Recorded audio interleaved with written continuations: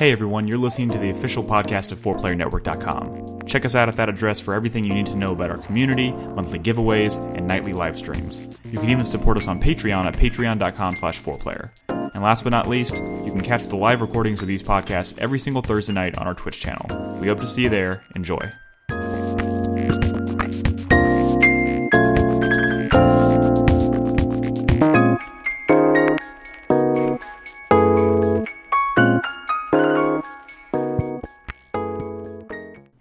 I'm ready to go. Perfect. Hey everyone, welcome to Motherfucker. You ruined everything. Well, cancel podcast. Get it all out, guys. Yawn, sneeze, cough, whatever you need to do. So you said the word yawn, and now I feel like yawning.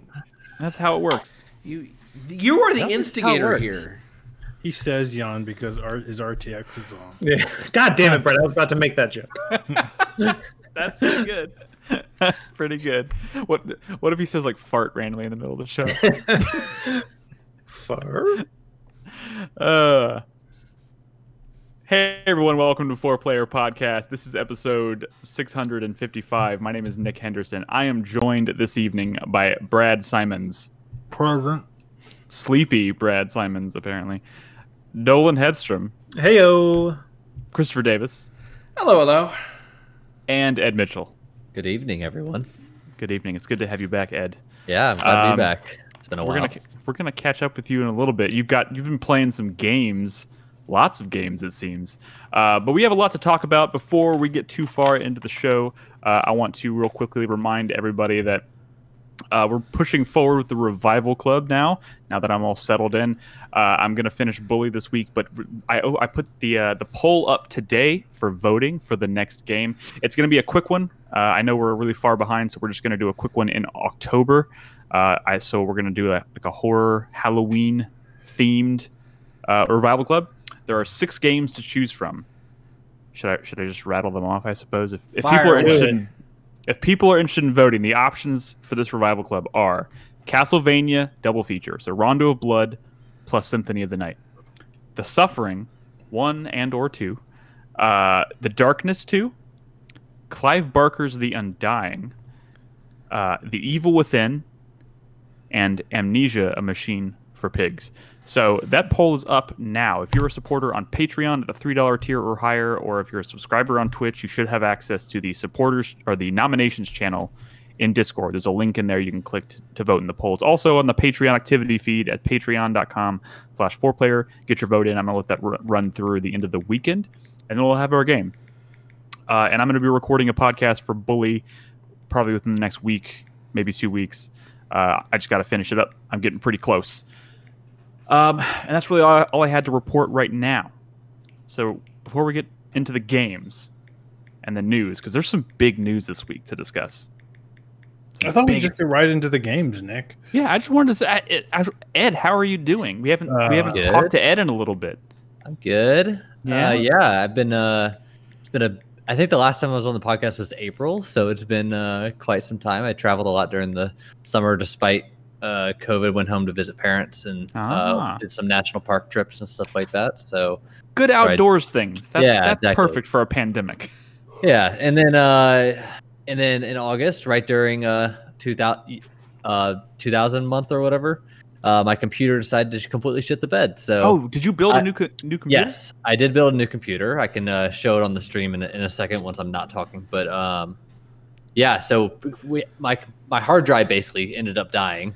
And so the page file was like having trouble reading the page files, so I kept getting memory blue screens. No. And so it took me a while to figure out what the actual problem was, but basically I just decided I wanted to build a new computer anyway, like back in March. And so I was like, all right, well, if you're going to make me, I guess I will. Yeah. There you go. Did you have a good backup or did you lose a lot of shit? No, I didn't lose anything. So my drive was dying but didn't die. So I was able to pull everything off of it. There's nothing worse than the sound of a dying hard drive that's trying to. Oh, it's the worst. It was I pulled up the disk read error report or whatever, and in the past, in all of the time that I've had my computer, I had 1,300 disk read errors. and 1,000 of them were in the last month. Yeah, that sounds like it's about time for a new computer. Yeah. Then. So Yeah. and then the past couple of weeks and months, I've been looking for a new job. So now Cool. all that's settled, and I'll be looking forward to a nice empty October Wonderful. of no full-time job. So. Did you? I don't know if you were in the market for one, but did you get a pre-order for a PS5 or an Xbox? I did Or you not. just- I didn't even really try, to be honest. I figured that first wave was going to be a complete shit show, so Oh, it was.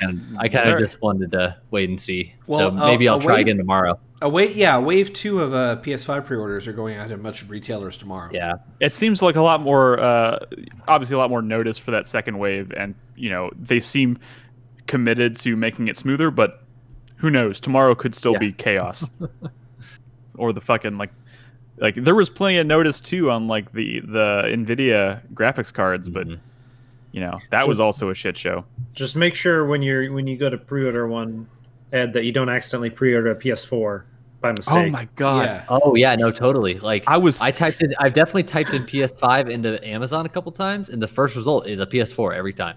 Dude, so Nolan's making reference also to the Xbox. A lot of people, the sales of the Xbox One X went up by like 750% because people were probably accidentally buying those. So like Robin texted me in the morning and was like, I got my Xbox, and I was like, cool. And then like Nolan said that later in the day, and I was like, oh shit, I feel like I need to go ask her and make sure she got the right thing. But she did. She got the right thing. She got it from Microsoft too. I'm super jelly about. Yeah, nice. I'm super jelly about that. I got my PS5 from Target, and I'm really nervous about it. Is she getting an S or an X? No, she's getting an X. I'm gonna be more nervous about GameStop. Yeah, like Target's such a shaky institution. Yeah. No, they even mail out things. No, it's more of I keep waiting for that moment when I get the email saying, "Sorry, we didn't have the right, canceled your order or whatever." Yeah, I'm just bracing myself for it. I don't think it's going to happen, probably, but you never know. But yeah, Chris Davis, Robin is getting a Series S. Okay. So, yeah, that's probably a good call. Like I'm thinking, like going all digital. Get the big PS5 because I still like having like actual games. Yeah. Like discs or whatever, and then get the digital Xbox when it gets like $50 off or something like that with a game bundle or something like that. Yeah, I figured I'm eventually going to invest in a new graphics card when Nvidia will let us. So I figured I would just ride that wave, then I'll wait until there's like a sale down the road for the Xbox, or until there's at least a few games that I can only play on that. There's probably not going to be many at all that are playable only on the Xbox. Why would you also want to get an Xbox? Yeah, I mean, it's definitely like dependent on if Microsoft does any like weird releases like Halo or whatever. But like all those exclusives are PC. I don't think they will. I think they're not going to do that anymore. Then I don't really see a need for it. Yeah, they're all day-and-date PC and Game Pass. So. That's why I said I was going to wait for probably a year before I even think about it. See, I'm just going to wait until down the road when I can get one for cheap, and I can just buy all the games that I loved physically for cheap, right? Because that side of me will eventually come out and demand that I own them physically. I can tell you that now. But for now, I'm just going to ride the PC wave.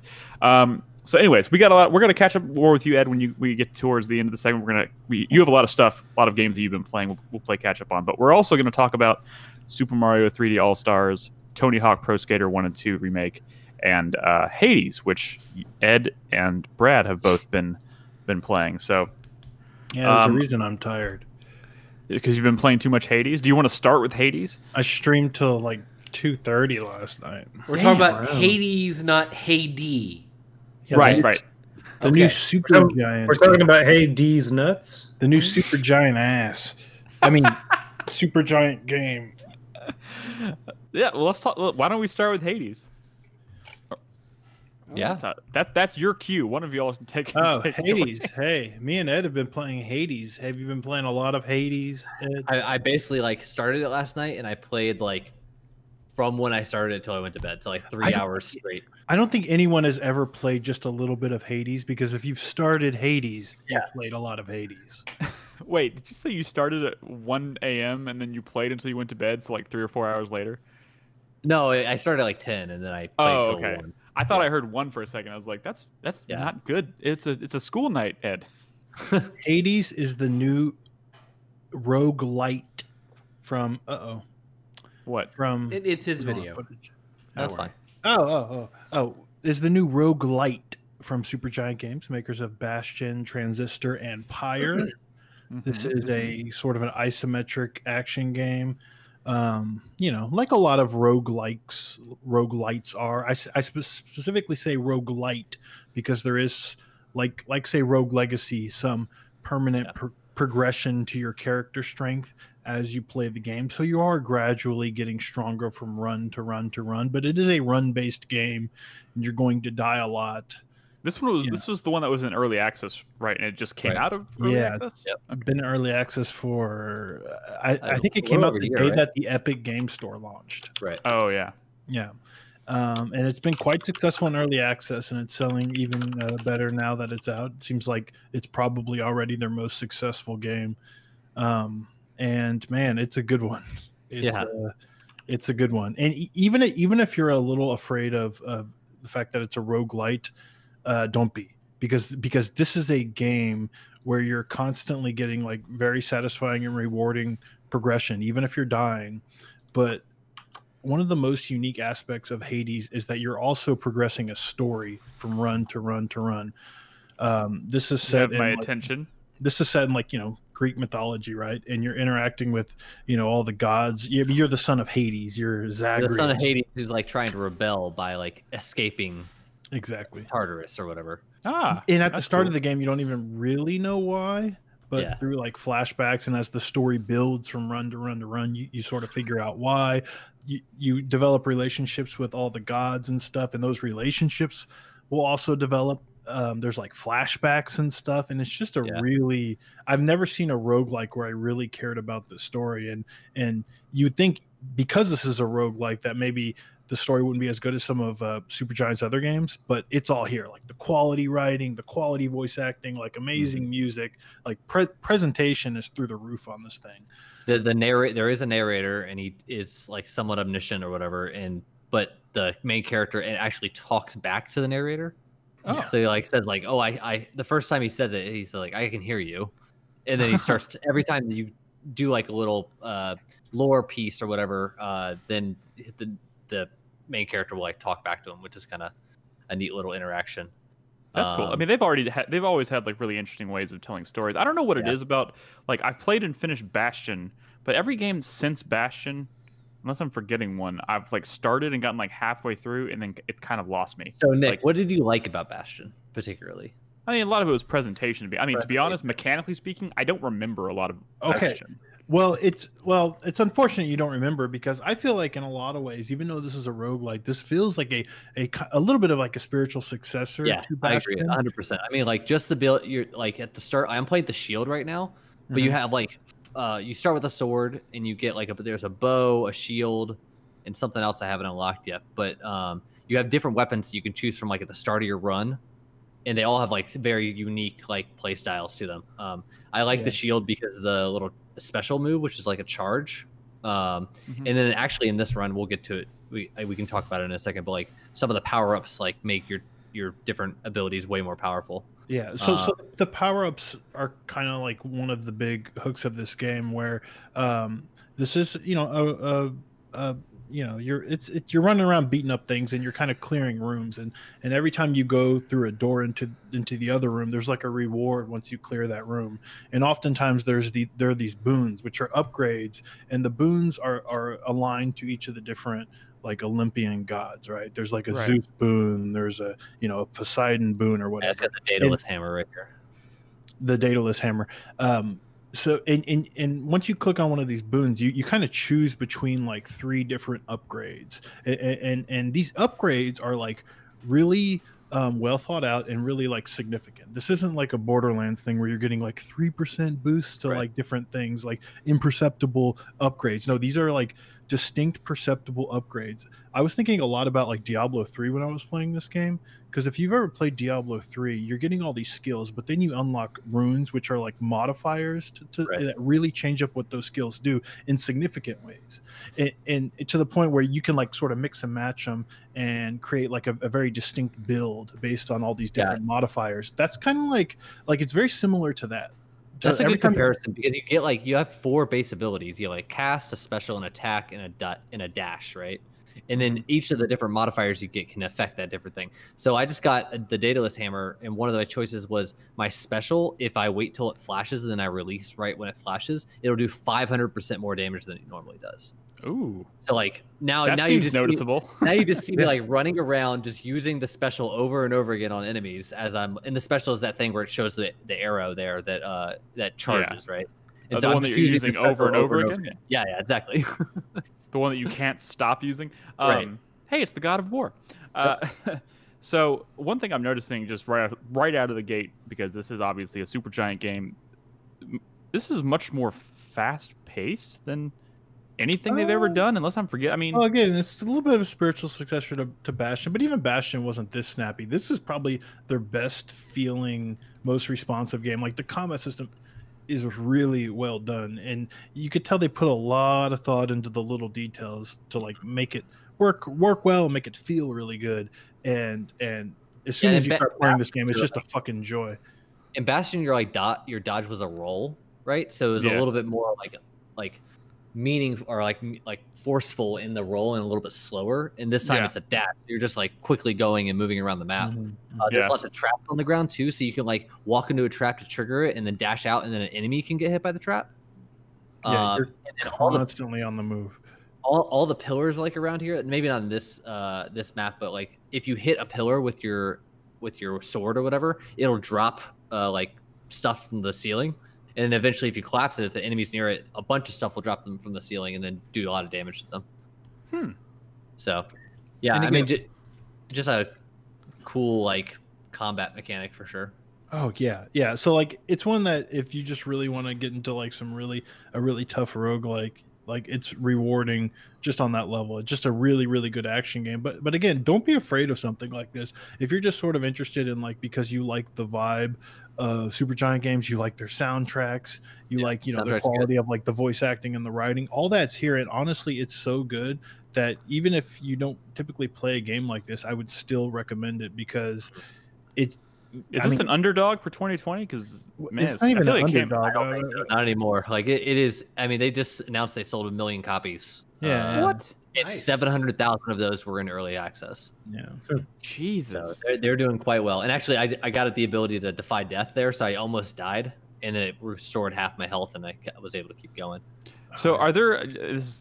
I hate to be the one that always sounds shallow here. Are there like traditional like cutscenes, or is this kind of how all the story is presented to you, where you have like the character art and the you're not shallow, you're just dumb. It's also voice acted though. Okay. Yeah, no, it's incredible voice acting and music. Don't worry about the fact that it doesn't look like, I don't know. No, I think the game looks fantastic. I was just more of asking about how like the means in which they tell the story. I wasn't sure if it was all just really quality. Is this game how linear is this? It's a roguelike, and but the region order is always the same. Yeah. So, from room to room, they're always going to mix that up. And but the bosses at the end of each region are the same. But that's the thing. They always have something new to say. And then they start, there's really clever ways in which they mix this up. This feels like a game that was in like a really productive early access game for a couple of years, because there's like systems on top of systems, and there's always something new to see. And again, sometimes you just want to get to the next run because you kind of want to see like where the story is going. And there is a little bit of strategy too. Like you do get a little bit of choice in your progression too, because you choose basically like what the final item that drops when you kill all the monsters are. See, I have two choices. The doors split, you pick the door you want to go to, and you don't know what the symbols are when you first start, but you very quickly figure that out and understand what they are. Yeah, so you might come across 2 doors. It's often like 2 doors, sometimes 3, or I guess usually 2 doors.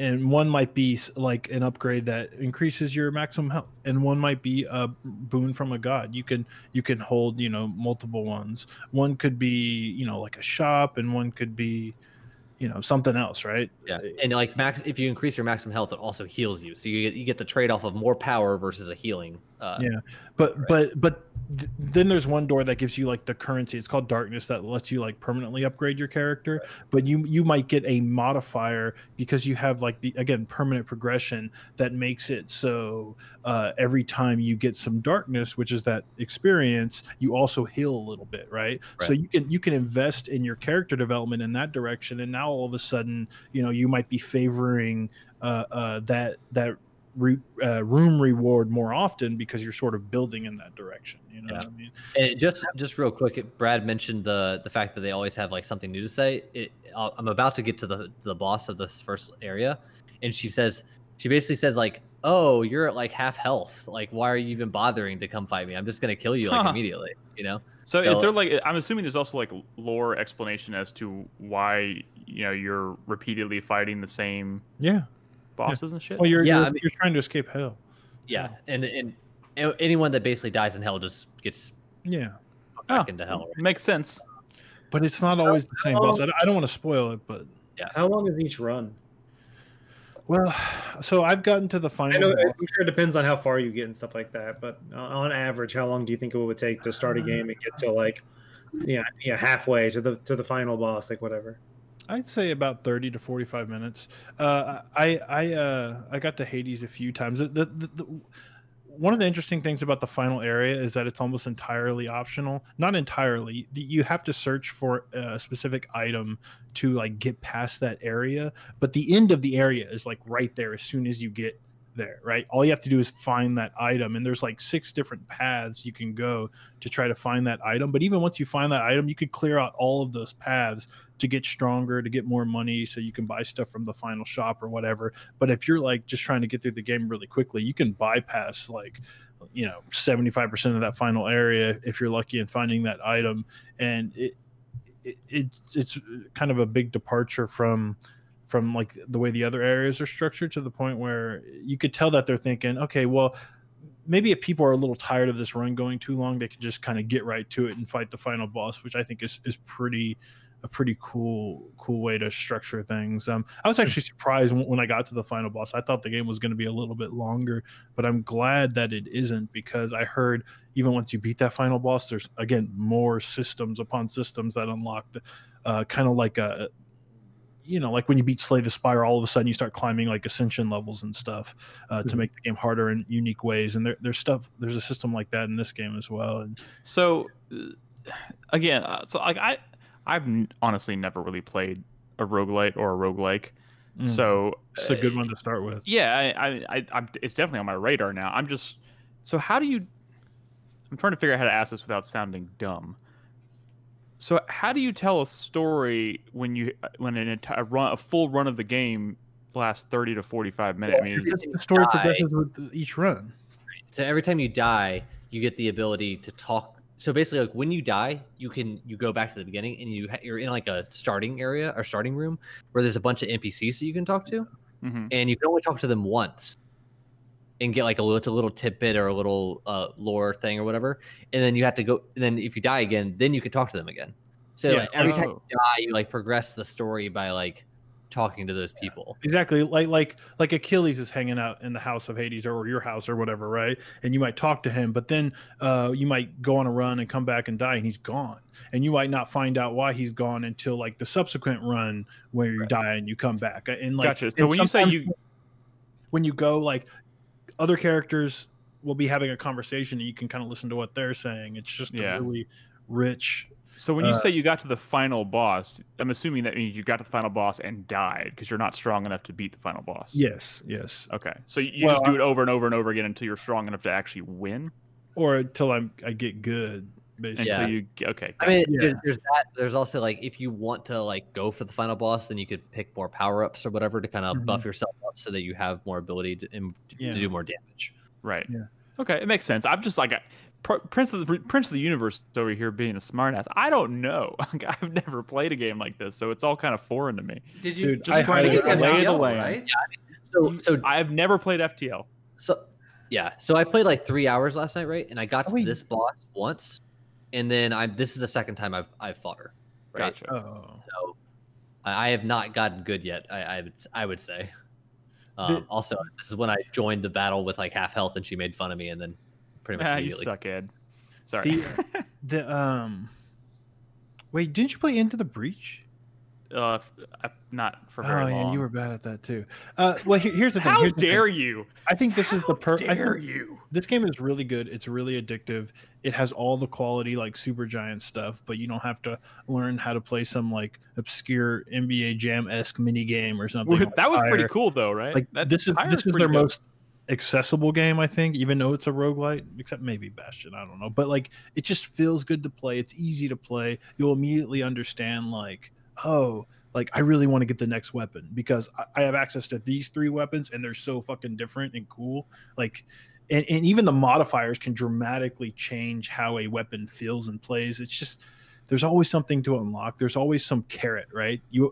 Dying isn't like depressing in this game because there's always some new shit back at your home base, right? Whether it be a story tidbit or some unlockable shit, or I'm now like powering up my weapons in like really unique ways. It's just fucking good. Well, that's cool. You get like the ability to like give different people gifts, and then they'll give you like trinkets or whatever that allow you to do like certain power ups or certain trade off things or whatever. So I mean, that's just one of like the systems that you can kind of use. Yeah. Sweet. So, yeah, you know, I would say this game is. I hadn't even given this game the time of day, and it's time. This looks rad. I've been waiting for this to come out of early access for I guess probably a year and a half now, and man, it was worth the wait. I mean, that's the beauty of waiting until something gets out of early access, especially when it's something good. Like last time I did that was for fucking Subnautica, and that was totally worth the wait. So I caught Katie kind of jamming to some of the music last night. That doesn't surprise me at all. The soundtracks are dope. Was really known for this good music, and she's like, "Yeah, good music." Darren Corbin, dude, you have to play this with headphones too. So yeah. I mean, I played on the TV last night, and having it nice and blown up is just. I've been playing it on the Switch, but I'm kind of sad I never finished Pyre because that game was really unique. Actually. Yeah, I mean, this isn't quite as like. I think Pyre was definitely like their most little obtuse. Yeah, but also like interesting in a lot of ways, like ambitious. This is sort of the safer option, but like I feel surprised how well it really came out. Yeah. You know, I mean, I've certainly never felt like. I've never seen a Supergiant make a game that looks quite like this. I mean, looks literally quite like this because their art style is the same. This is very Bastion. Yeah, in more ways. This kind of makes hearing y'all say that it like makes comparisons to Bastion makes me realize just how little I remember about Bastion because this is not screaming Bastion to me at all. But I think I'm just saying, like, if you're drawing lines of comparison with like the combat system, it's definitely. Way more Bastion because Transistor and Pyre were just completely different types of games. I mean, Pyre had a little bit of action gameplay to it, but it was a lot more about the strategy of like how you set up your transistors, I guess is what they're called. Transistor, that was like a tactical game. That game is strange, and I tried replaying it recently on Switch, and it's just so like I never really know where I stand in that game. So that's probably why I ended up putting it down. But you know, this looks rad. I kind of want to give this a shot. Cool. All right, you can throw your shield like Captain America. There you go. All right, you had me at Captain America. Oh yeah, that was a great power up that I had where every time I threw my shield, it would do a damage over time on the enemies. So I'd just throw it, and then I would use my charge, and then once the damage over time would go away, I throw it again. And just out of curiosity, Brad, what weapon type are you using? I mean, I use all of them because they actually like randomly at the end of a run when you go back to your house, they'll give you like a percentage bonus of like experience if you use a specific one at the time. So I usually just kind of go with whatever one has that boost. So I've been using all of them, and they're all so fun. They're all so cool. Yeah, and depending on what boons you get, like they can play completely different. Dude, just get it. Everybody, you too, Nolan. I know you're like, I'm playing Mario Brothers, but dude, look, just get Hades. You'll love it. I'm sure you're more roguelike fandom. You're more of a roguelike fan than anyone here, so you should definitely try it. And if you, the more you use weapons, the more lore you unlock for the weapons and stuff like that. If you're into reading it, stuff like that. So it all kind of feeds back into it. Well, maybe I will add this to my huge pile of games that I want to play this year. All right. It's on the Switch. On the Switch, Nick. But it'll be after you finish Red Dead 2, though. Are you playing it on Switch? I am, but I'm playing it mostly on TV mode because. But I mean, how do you like it on Switch? Does it run fine? I feel like you need a good controller. Oh no, no! It runs great on Switch because they prioritize like frame rate and smoothness and everything like over anything else. So the resolution is kind of like it's a little blurry, especially if you've seen it on PC. But it runs, perfect. I mean, I have my Pro controller.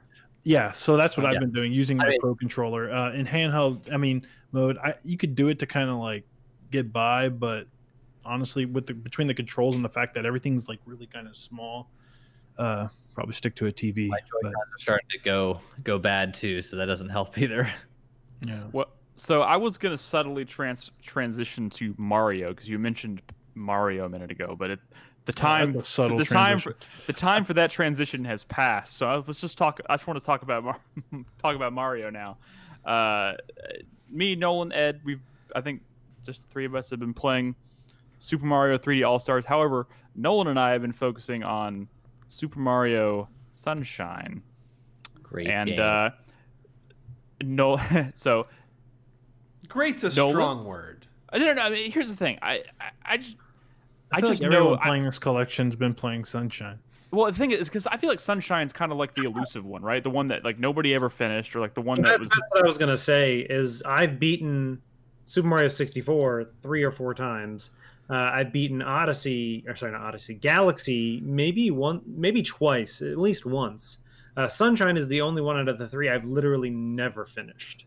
Yeah, this is the only 3D, like traditional, like 3D Mario I've never finished. I got really far back in the day on the GameCube, but I never finished it. And the only reason I was hesitating a minute ago because I didn't know what to say was because Nolan was having an issue with the camera earlier, and I think you figured that out, like you couldn't look up or something, right?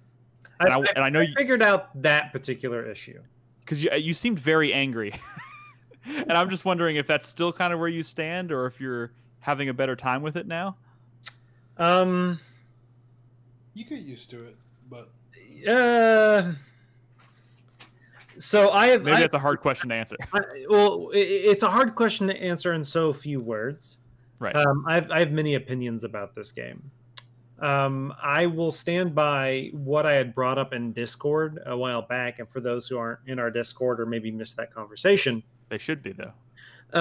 One of my big problems with this game is it seems like what they did was they were like, hey, Mario 64 was great. We love that game. But we want the Flood to be the main thing of this. So they sat down and they wrote code for how you're going to interact with this jetpack, this thing, how you're going to traverse the world with it and all this stuff. And then they were like, guys, this game, we got to ship it in like 2 weeks. And they're like, oh, Mario can't even move around. All we spent time on was the Flood. Should we make Mario have tight controls? And they're like, nah, fuck it. And then they did the game. Because I honestly feel like this game controls worse than Mario 64. Yeah, it does. As Mario. It does. So that really shines when you were on the levels where whatever his name is, fucking watercolor Mario. Shadow Mario? Yeah, Bowser Jr. in disguise. Spoilers. When he steals your Flood, and you have to traverse a level without your Flood pack, it really then shows like how not tight, like you're going to see in this footage, Mario controls. Right. So one of my big frustrations is because they introduced the Flood, where they're like, well, now if you want to get from every time you say that, I think of Halo. I have no idea what you're talking about because I don't. The Flood is bad there. I don't know what that means. So anytime you're in kind of these levels, you can't do the things Mario used to be able to do. Like there's no long jump. It just doesn't exist in this game. There's no. I was trying to do that today, and I was like, "What the fuck?" They took out a bunch of shit. But you're trying to do that instinctively because Mario 64 has it, and Mario Galaxy has it, Mario Galaxy 2 has it, Mario Odyssey have it. All the fucking good games have these really good controls, and then this game all of a sudden doesn't have them. And I think their thought is like, well, you want to use the Flood, use the Flood to get around. Don't like, and I think it's honestly. But there's a lot of levels where you don't have the Flood. I don't even think that's the scenario. I think the problem is, I think maybe that at some point they did have those functionality in there, but maybe people were using them too much and not using the flood enough, and they're like, oh well, then just take it out. So they have to. Like there are so many jumps in this game I could make. I tried to time it, and I definitely did not. That was fucking hilarious. I was like, I thought he was thinking like maybe they're just invisible. No, I knew they were about to reappear, and so I was like, all right, if I go now, it should be. And I went a little too early. That was beautiful. He was going for the gold, not the silver. I will tell you the absolute worst thing about this video game. It's that every time you die or fuck up, the game always mocks you. It does. It has this like annoying fucking like. Too bad. I don't. You're worried about them like making fun of you. That's what makes the game bad to you. It's just like that level of negative, constant negative reinforcement. Well, no, so he started. The worst part is when you lose all your lives, you got to go to the center of Delfino Plaza. Yeah, like I thought, like why does it take you to the center of Delfino Plaza instead of just right outside of the level you were currently in? It's really weird. Okay, some of the levels, like the one on the island, that you have to take a boat to get to. Okay, or a Yoshi. Oh god, I know. Okay, so. There are some good things about this game. Sure, of course. I feel like he has less air control. There is definitely less air control, and there's a real problem with perspective.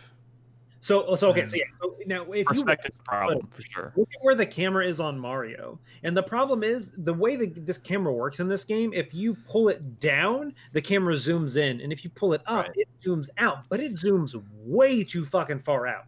Like it has no business being that far away from Mario. Like I do not need to see 1,000 yards away from Mario when I'm trying to make a jump that's 10 feet in front of me. I would like it to be closer, please. But you can't control that. It's just if you tilt the analog stick a little too far, it's going to zoom out. But I can't like, oh, let me zoom back in a little bit because I'm trying to make a tight jump or something like that. And that fucks me up. Mario seems to be a little like, I don't say slippery, but there are often times when I like make a jump and all of a sudden he like kind of slides a little bit. Like it just you don't feel like the precision. Are you playing, like on a Pro Controller, Nolan?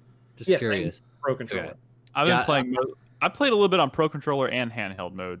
Yeah, I'm honestly like curious if the controls for on the Switch did not like map up very well in comparison, because like all these problems that you guys are talking about. Like I played and finished this game like completely 100% like 3 times maybe. This is like the Dark Souls of fucking Mario game. What is wrong with you, Ed? I don't remember having these troubles.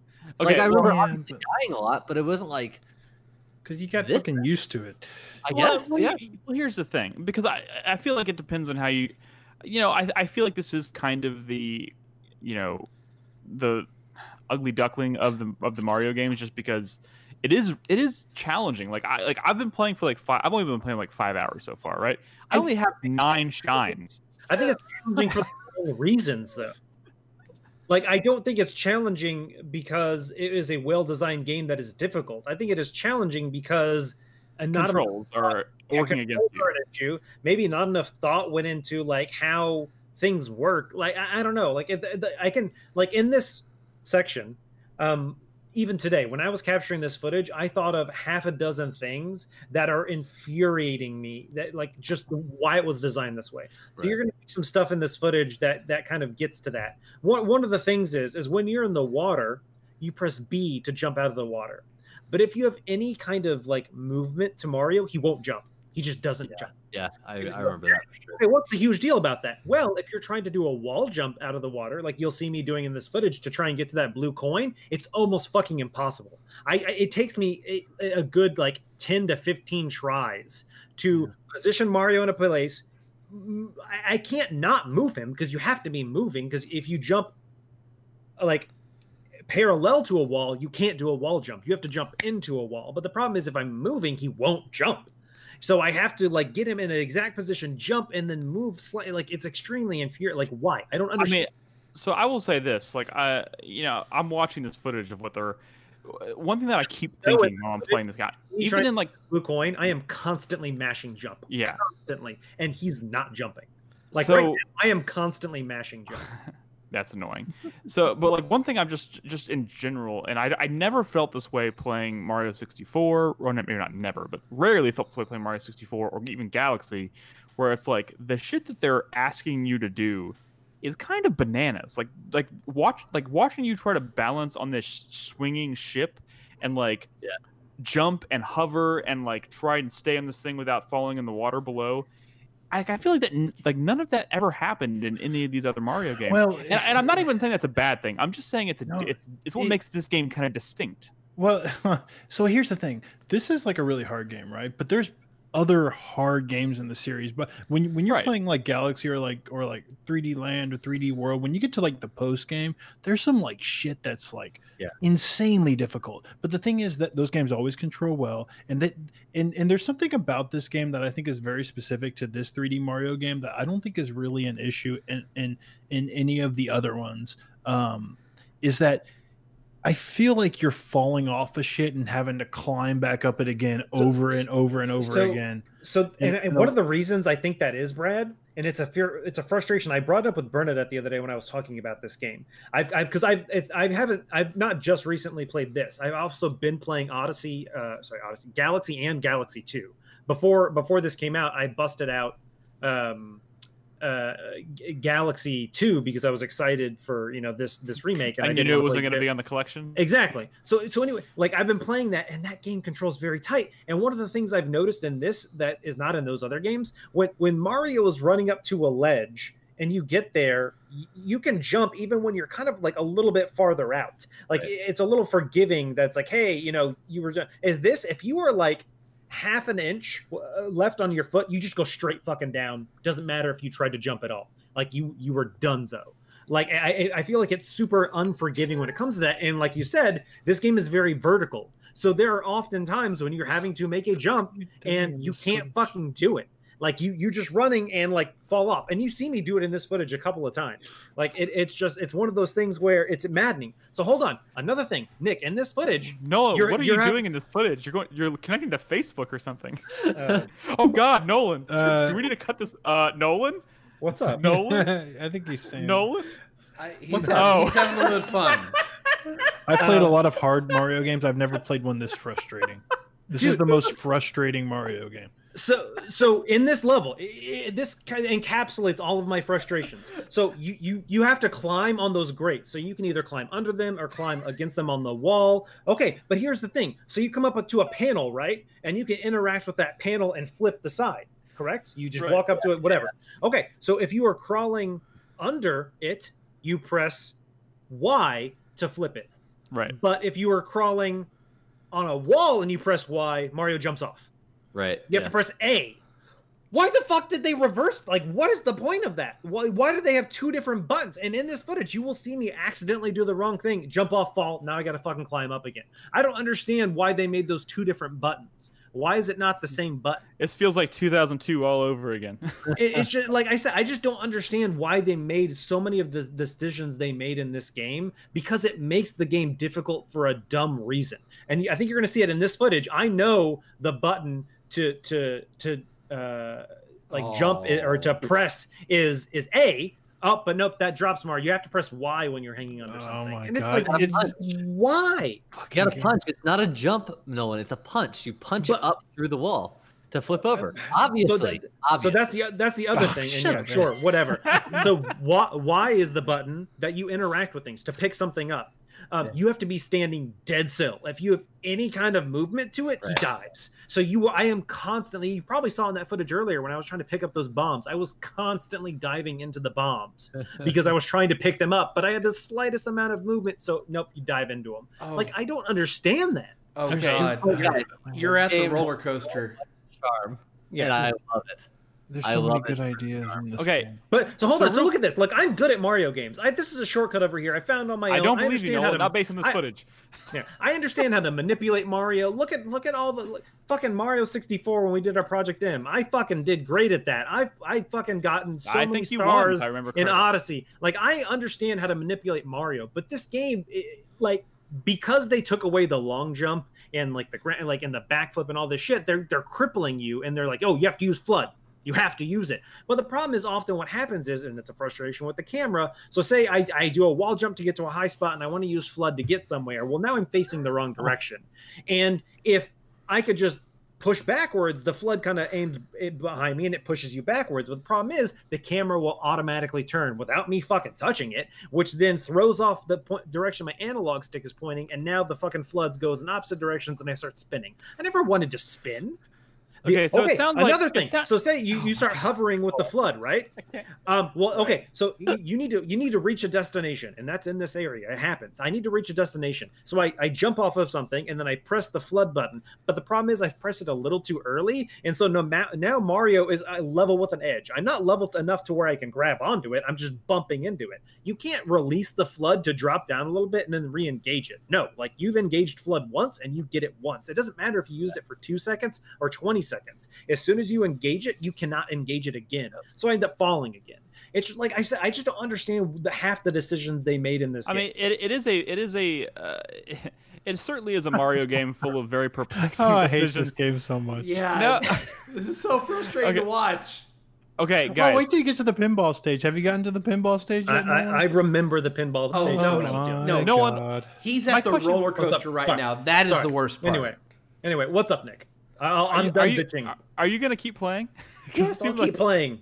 I'll fucking keep playing and I'll beat this game because this game isn't going to beat me because I'm fucking better than Mario. All right, don't worry, everyone. If we put Super Mario 3D All-Stars on our top 10 list this year, I'm going to make sure I capture the sunshine footage. Okay. Definitely not Nolan. We all know that Nolan cannot capture the sunshine footage. Okay, let me just say, and I think a big part of this is of the fact that I am actually really enjoying my time with this so far is because I'm also at the same time playing Paper Mario: The Origami King, and I am so done with that game. Yeah. And there's still like probably 10-15 hours left before I even finish it. It's just I'm jumping from like for lack of a better term, the babiest of Mario fucking games to something that's a little bit more demanding, I guess. And you know, I haven't achieved the level of frustration that I'm seeing here. I feel like I'm going to when I get to these points. Oh, yeah. I've only played like the first 2 worlds so far, and I'm like, oh god, this game is kind of a delight. It's challenging, but it's kind of a delight, and it has like, it's like one of the most charming. Like as far as like the themes go, like I always kind of appreciated this more than like the Galaxy theme, but I think Galaxy is a much tighter experience. Oh yeah, but like I mean, I'm really enjoying just kind of taking this game in. But charming, and yet this is the most violent Mario game ever made. It's the most violent and the fucking this is I think saying this is the Dark Souls of Mario games is appropriate.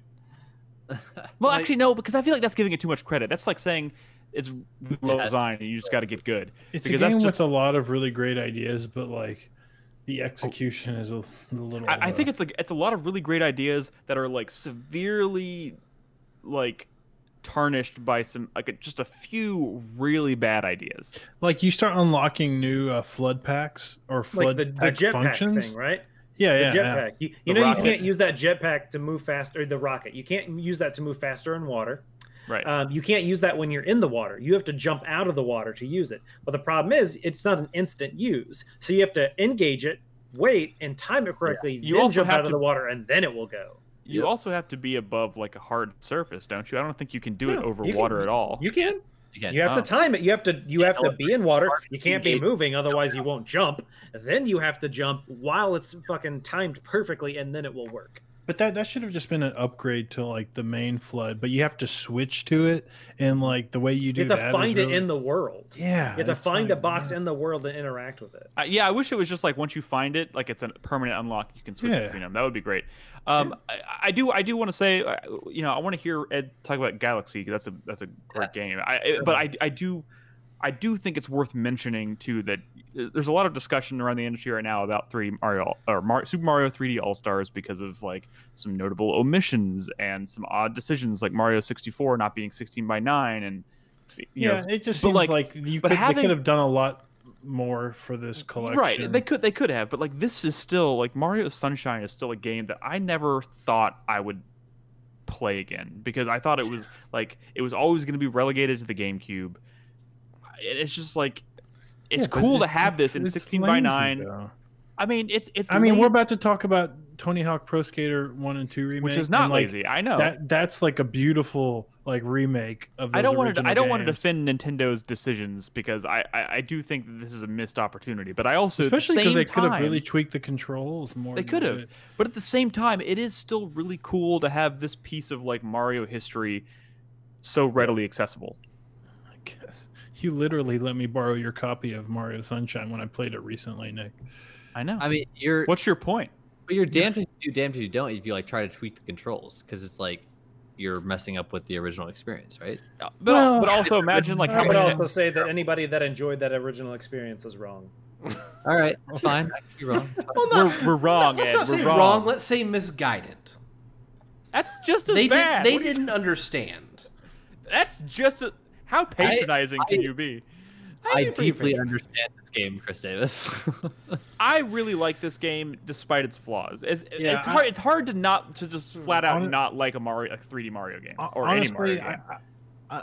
Anyone who says that they really love Sunshine, I get, because if you've played it, if you've 100%ed it 3 times, you could pick this up and probably have no issues that a newcomer or a returning person who dabbled in it has, right?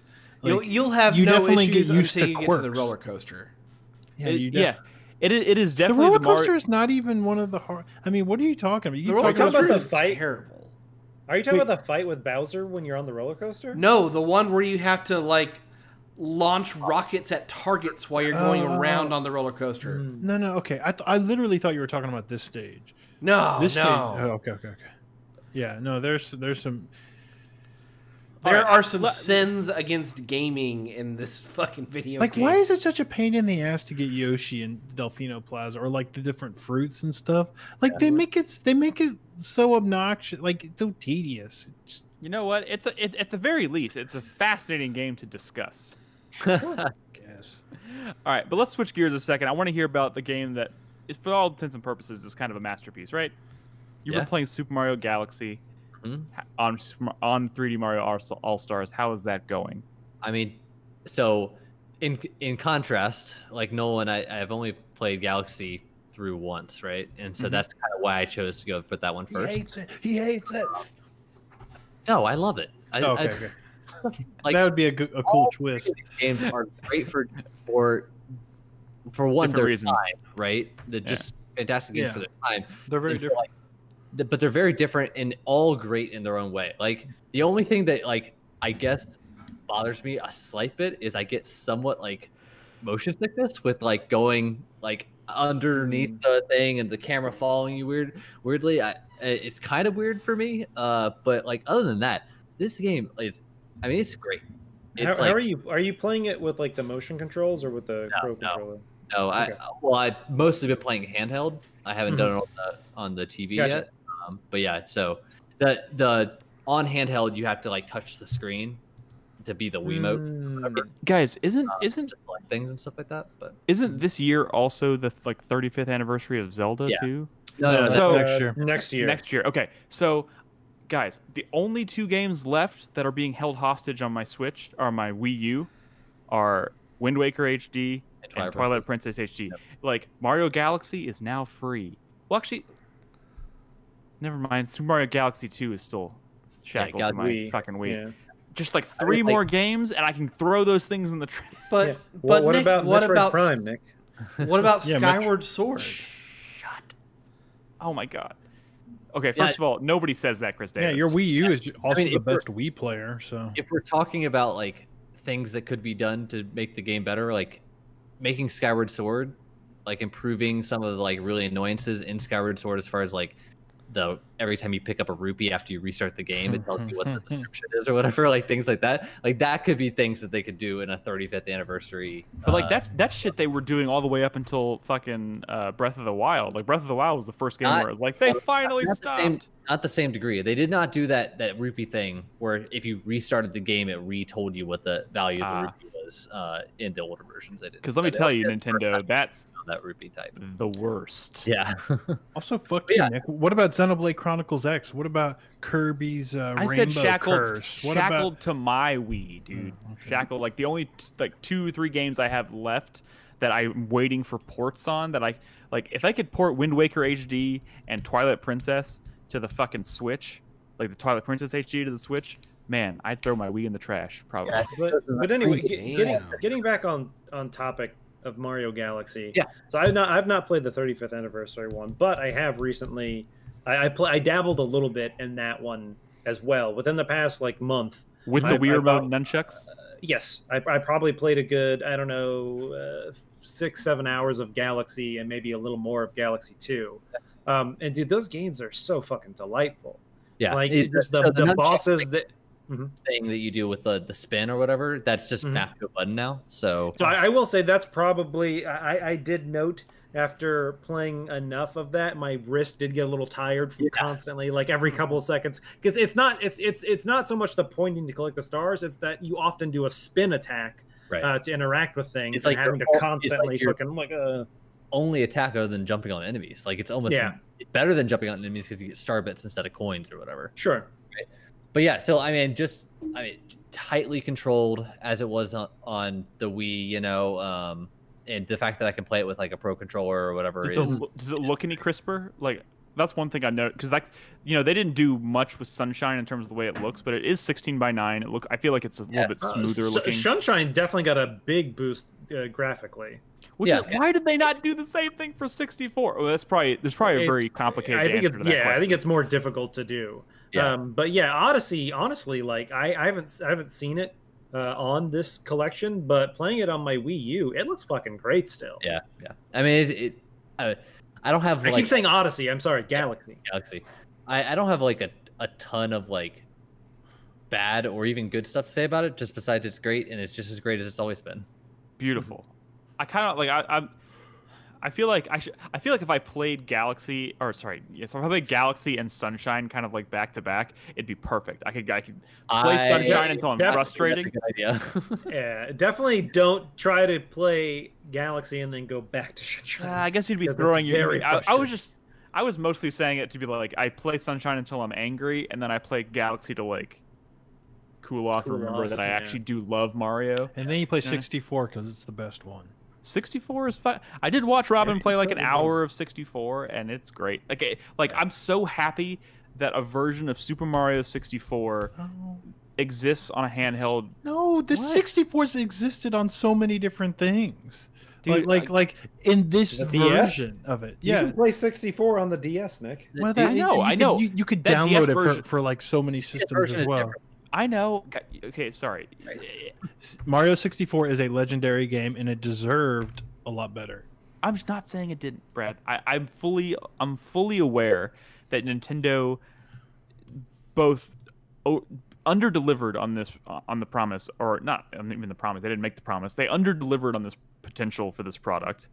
But at the same time, like, it's really cool to have these three games together in one place. And to have even the small improvements that have been made is nice. Can we talk about the best 3D platformer here tonight? Yeah, let's do it. Tell us why Tony Hawk Pro Skater 1 and 2 is better than Mario. Well, okay. As a platformer. I mean, better than Sunshine, at least. I look forward to this argument. This is really good. So not even that I don't believe it. Yeah, Tony Hawk Pro Skater, you know, a skateboarding game, a legendary game in its own right, honestly, right? They remade 1 and 2. I don't know if you remember, but like half a decade ago, they remastered Tony Hawk Pro Skater 1 and 2, but that was like a garbage remaster, and it didn't feel right. And that team that made that remaster went on to make Tony Hawk Pro Skater 5, and that was even worse somehow.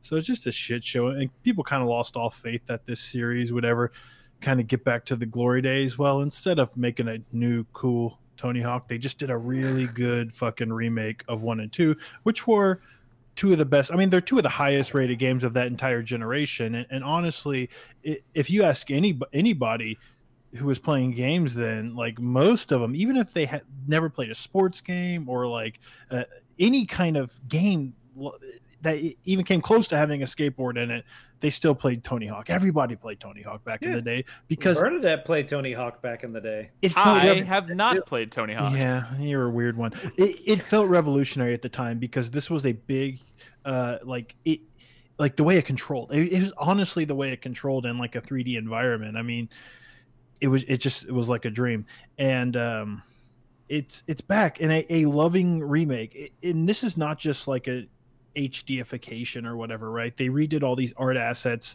and they improved the look of these levels in like some really creative ways too, right? Like you might remember the mall from Tony Hawk Pro Skater 1 or whatever, right? Well, now the mall's back, but it's all like decrepit and run down, and it was never like that in the original. Like they give sort of like a theming to some of these levels that didn't actually have that before because it was very simplistic. I was surprised when I booted up Tony Hawk Pro Skater 2 and it starts in the hangar, right? Which it was kind of like the warehouse in the first one. It's just a really simple first stage to start out on, right?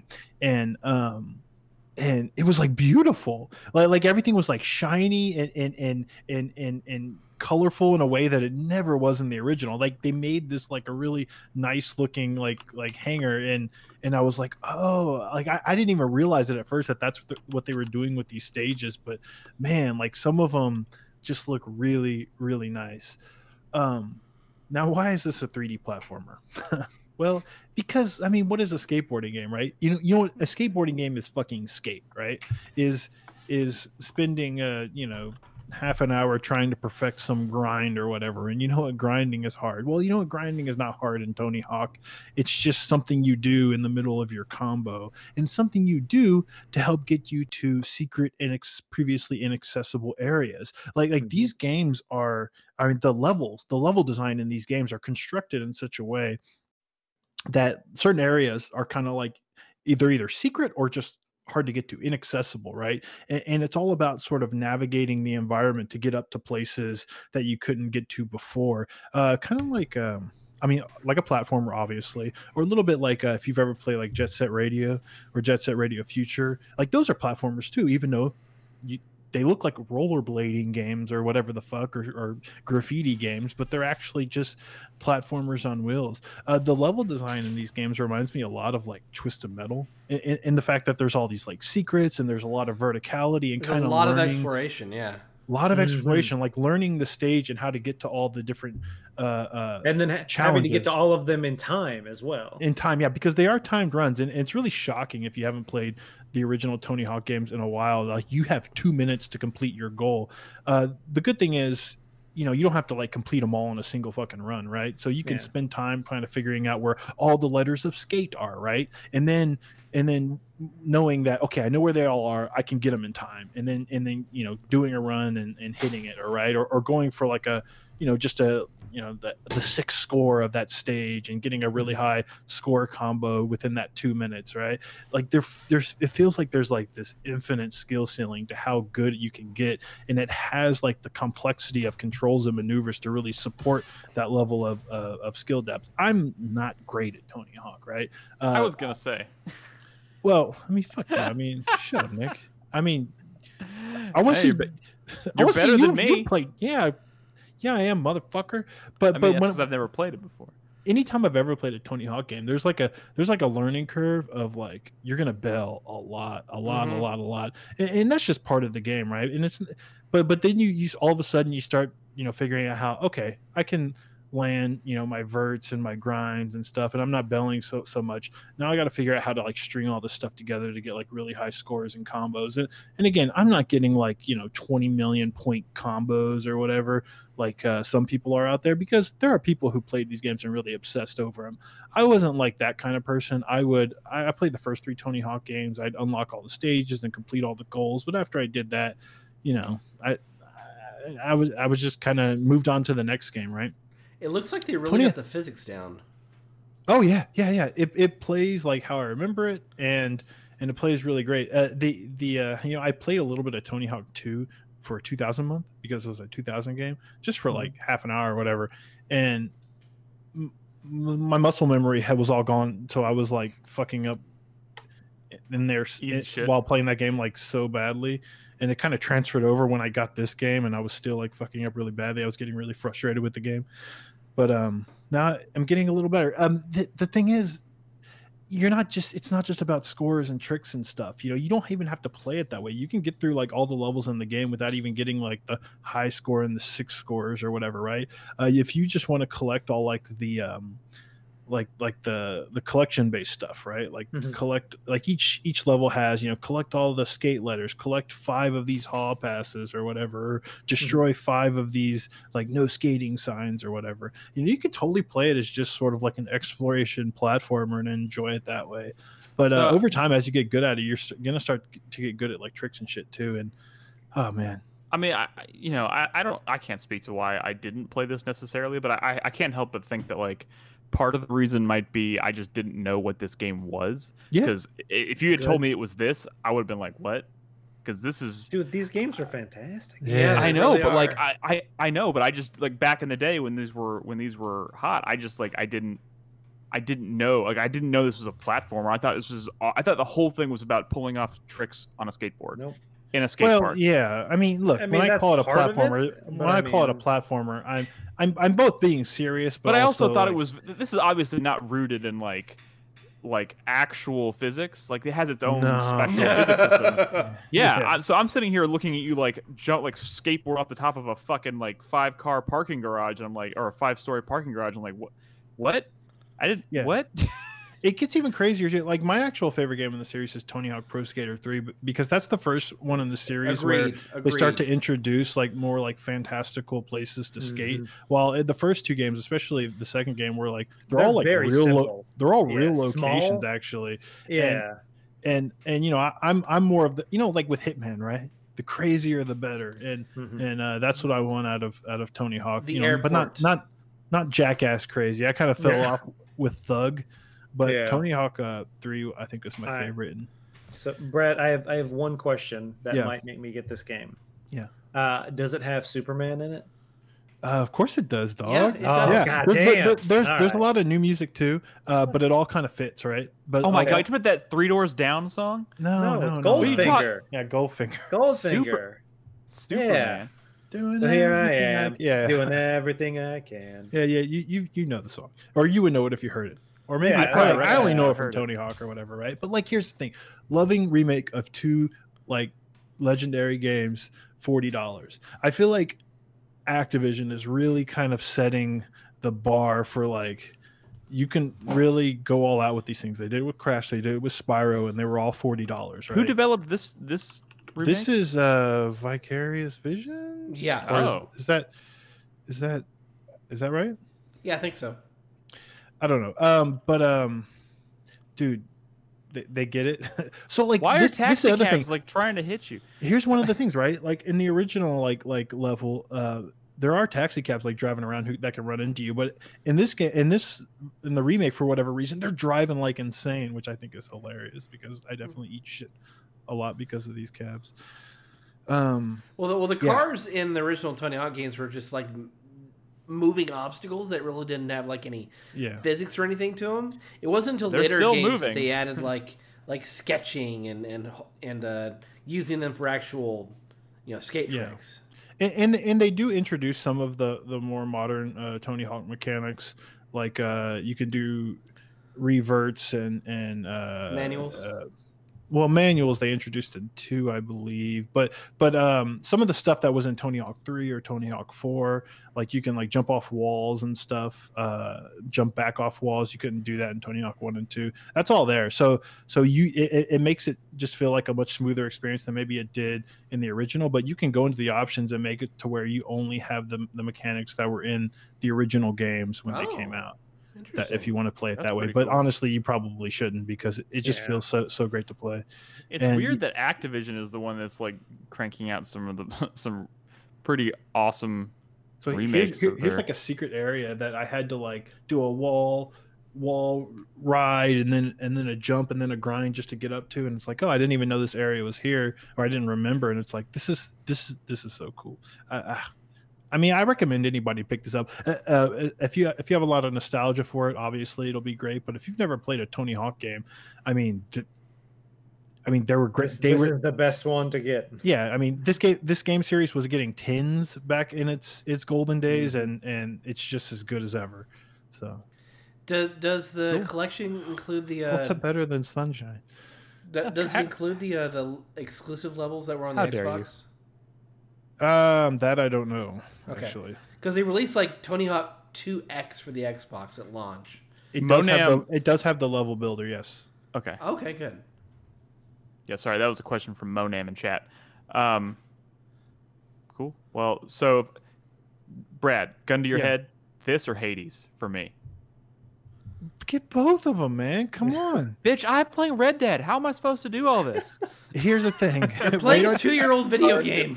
Red Dead and play Hades and Tony Hawk. That 2-year-old video game is better than all these games. I'm telling you, you will have a good fucking time playing Hades and Tony Hawk. They're just pure joys. Let me tell you, though, I spent all night playing Tony Hawk and then going to Spelunky, and man, it fucked up my thumb. I guess I clench when I play these games, especially Spelunky, and I'm holding down the trigger to run, and it's just I'm totally when does that? My mouse hand is like fucking with me all the time. When does Spelunky 2 hit PC? And Nolan's waiting on the PC version, so you'll be playing that before next week, I would imagine. Mm-hmm. Oh yeah, I played a bunch of Spelunky, but then I started playing Hades, and it just sort of like Hades has this like really Spelunky is very addictive too. Look, it's just a good time to be playing games right now. Let me be honest. Next week we'll be talking about Spelunky 2. I can most certainly tell you that. All right, I want to take a quick break. When we come back, I want to catch up with Ed. He's been playing a few other things that we haven't had a chance to talk to him about. Then we're going to talk about some big fucking news. Microsoft bought Bethesda, bought Zenimax, actually, which includes Bethesda, obviously. They're the parent company. So that has some big implications. So we'll talk about that. We'll answer some questions from Patreon supporters, Patreon and Twitch supporters, and wrap up with our 4-player minute, as always. So if you're watching us live, don't go anywhere. We'll be back in a minute.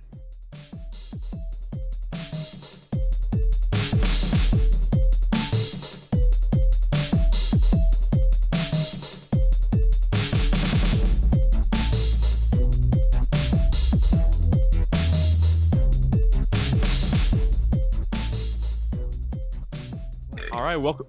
God damn it. I mean, would you rather me have waited till we were already going? Yes. Maybe? Yes. Maybe? All right. Welcome back to the show. Before we get into the big news, Ed, real quick, I want to just check in with you. There's a lot of games that have come out since we last had you on the show, and you've played quite a few of them. Give us an update. What have you been spending a lot of your time playing? Well, let me start off by saying that I have 100 hours in Neo 1. Neo 1? You play Neo 1? Neo 1, yes. Oh. I was like, okay, I should play Neo 1 before I play Neo 2, you know, the classic dealio. And Neo 2 is not coming out for PC probably till next year at this rate. So I wanted to play Neo 1. So I got through the main story, and then now I started the first DLC. So I'm it's there's a lot of video game there. Yeah, there's a lot of video game. Yeah. So I've been basically doing like all the side missions as they pop up or whatever. So trying to stay pretty close to level. And yeah, I mean, my go-to weapons are the dual swords. Dual swords are the bomb. I just love like running around like this and swishing and slashing. You know, it's a lot of fun. The stances make that game way more strategic than like a normal Dark Souls game. So definitely a big fan. Then I finished Last of Us 2 like this weekend. Where do you fall? I love it. It was yes. No, there are dozens of us. I mean, there, I have dozens of you. I know. I'm kidding. Like I can see like where people are getting the critique, but I just think they just didn't play it. They just like judged it based off of a little bit of footage that they saw or whatever. It's a great game. Feels that way sometimes, and it's an improvement from The Last of Us 1, like mechanically, and I like the Made thing. Me cry like 5 times. The thing that they did, yeah, you know, I the like thing that. They did. The thing that they did is pretty cool. Yeah. And then literally yesterday. We're doing a couple of like Zoom happy hours with my coworkers as I'm leaving on Friday. Next Friday is my last day, so we played Among Us. I know no one talked about it recently. We've been playing it all the time. You should join us. I would love to join you because it's one of those games you can drop in and out of if you're playing in big groups. So I would love to join you anytime. It is a crazy fun little romp of like I'm playing with one of my friends who's played way too much of it, so like he kind of knows like a lot of the more of the meta strategy, but you know occasionally you can still trick him out by doing weird things. Like yesterday the game started and I didn't realize it and I tabbed back in and and one of my friends was like, oh, Ed didn't run off towards the right like everyone else did or whatever at the beginning, he must be the imposter. I was like, no, I just like tabbed back into the game. Yeah, sounds like something a killer would say. Like, exactly. Yeah, there's lots of things that like, especially when you're newer to the game, you might do something as a crewmate that seems suspect to someone who's put more hours into the game. You're like, I didn't know what they're like. What room was it in? And you're like, there's like a thing in there. And you're like the rooms have names. Yeah, like when you don't know early on, that can kind of be to your advantage, especially when you are imposter because you're new to the game, and so you'd be like, what is it? I don't know what that means. At first, I didn't realize that there was a map, and so I was following like the design on the spaceship to like tell me where to go to places or whatever. Yeah. And I figured out that you could press tab to open your map. Yeah. I like how this footage is in like a waiting room for a game to start, and just like Yef is running around like a. Yeah, I mean, I do that. I do that all the time. I'll just like run around. Yeah, but he's the only one. Like everyone's just standing there. And he's one dude. Nick, it's pronounced Jeff. It's actually not pronounced Jeff. It looks like Yef to me. Looks like Yef to me. It's pronounced Yef. But yeah. So like playing with like Chris Davis. When you're playing with people like you know, and you're in like a Discord server or a Zoom meeting or whatever, that's one thing. But it's when you start playing with like random people that you can either have kind of good experiences or very bad. One of the most frustrating things, especially because there are so many people playing this game, is you'll have some random people join in, and then when the game starts, if they're not imposter, they'll just leave because they wanted to play as imposter, and that's super frustrating. Especially because it can throw off the balance of all of a sudden now there's one less crewmate, and it's very, but there's not like an easy way to get around that. That's why I definitely prefer our community and playing with people. All the settings that you can do like help with the balance so much that if you like have it set for a certain number of people and one person leaves, it can just throw everything off. Absolutely. And so, but that can also be fun just because you're not used to their quirks or what they are. You can maybe play off of that, or maybe they're very good or maybe they're bad. And it's one of those things where there was this guy who was like super suspicious, and I think I was a crewmate. I wasn't even like an imposter, and I was like, oh, well, like how do I go into a vent like that red guy did? I'm new to this game, blah blah blah. And it turns out he was the imposter, but he didn't actually do anything, but like he was just the way he was acting, the way he was moving. Like it's always one of those things where honestly, being the imposter in this game, the more I've played it, it is way more involved than being like a traitor in Trouble in Terrorist Town. Yeah, because in Trouble, you have to pretend to be things. Right? Exactly. So the problem with TTT is you don't really have goals necessarily. Like in this, like you have for the crewmates to win, they have to get their goals done. And so if you're not a crewmate and you're early on into your journey of being an imposter, if you're not paying attention to your goals and they're like, oh, what were your goals? You're like, it's like, oh, vote him out. So right here, Banana Bread killed me, and Jarrett just happened to walk in the room right when he killed me, and Jarrett goes, Banana Bread killed him, and then Banana Bread's like, no, Jarrett killed him, and they were just fighting back and forth, Yep, that'll happen. And I'm just screaming at through my muted microphone like, no, it's Banana Bread. Yeah. Yeah. I mean, that's definitely a strat. That's definitely a strat to like when there's two people in a room and you definitely need to kill and then report it real quick and blame the other person. And Jared did that later. Is he like he killed someone, walked away, and then by the time I finished my task and got rid of the window that was in my face, it said I saw the body, and then he reported the body. Yep. That's definitely a strat. Yep. Lots of fun. Anything else you wanted to drop in here? Anything else you've been spending your time on? I'm excited to play Ghost of Tsushima. I knew I wanted to play that game more than Last of Us, like while I was like trying to decide, but I knew since I started Last of Us, I wanted to finish that first. So I'm really excited to pick that up and get going on that one. Cool. Other than that, there's a couple small little indie games that I want to try out before I talk about them more. So hopefully I'll be on the podcast more sooner than 4 months from now in order to talk about those anytime you want. There's gonna be a little bit of quick, whiplash though going to Tsushima from Neo.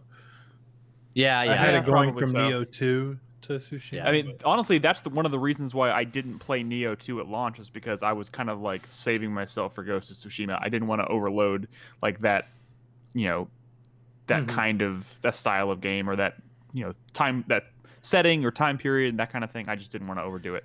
But I do. And also, yeah, I didn't want to go from Sekiro to Neo 2 to fucking Ghost of Tsushima. I feel like that would have been just way too much. But I do probably need to find some time to give that a shot before the end of the year. Real quick, just Nolan and I both.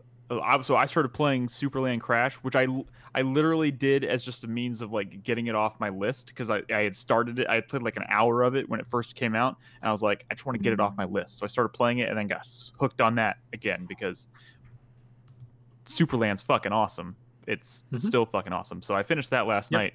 I don't have a ton to add. It's just more Superland, and yeah, it has a nice twist to it, I think, but it's pretty cool. It does. I finished it 2 days ago, and yeah, like the thing you brought up, Nick, I think you were just happened to be asking a question about Superland DLC, and I had completely forgot that it had come out in July, and so I was like, oh fuck, I forgot about that. So I started playing it, and yeah, it is very much. Yeah, I logged in last night and it said Nolan has played 8.5 hours of this lately, and I was like, holy shit. Yep.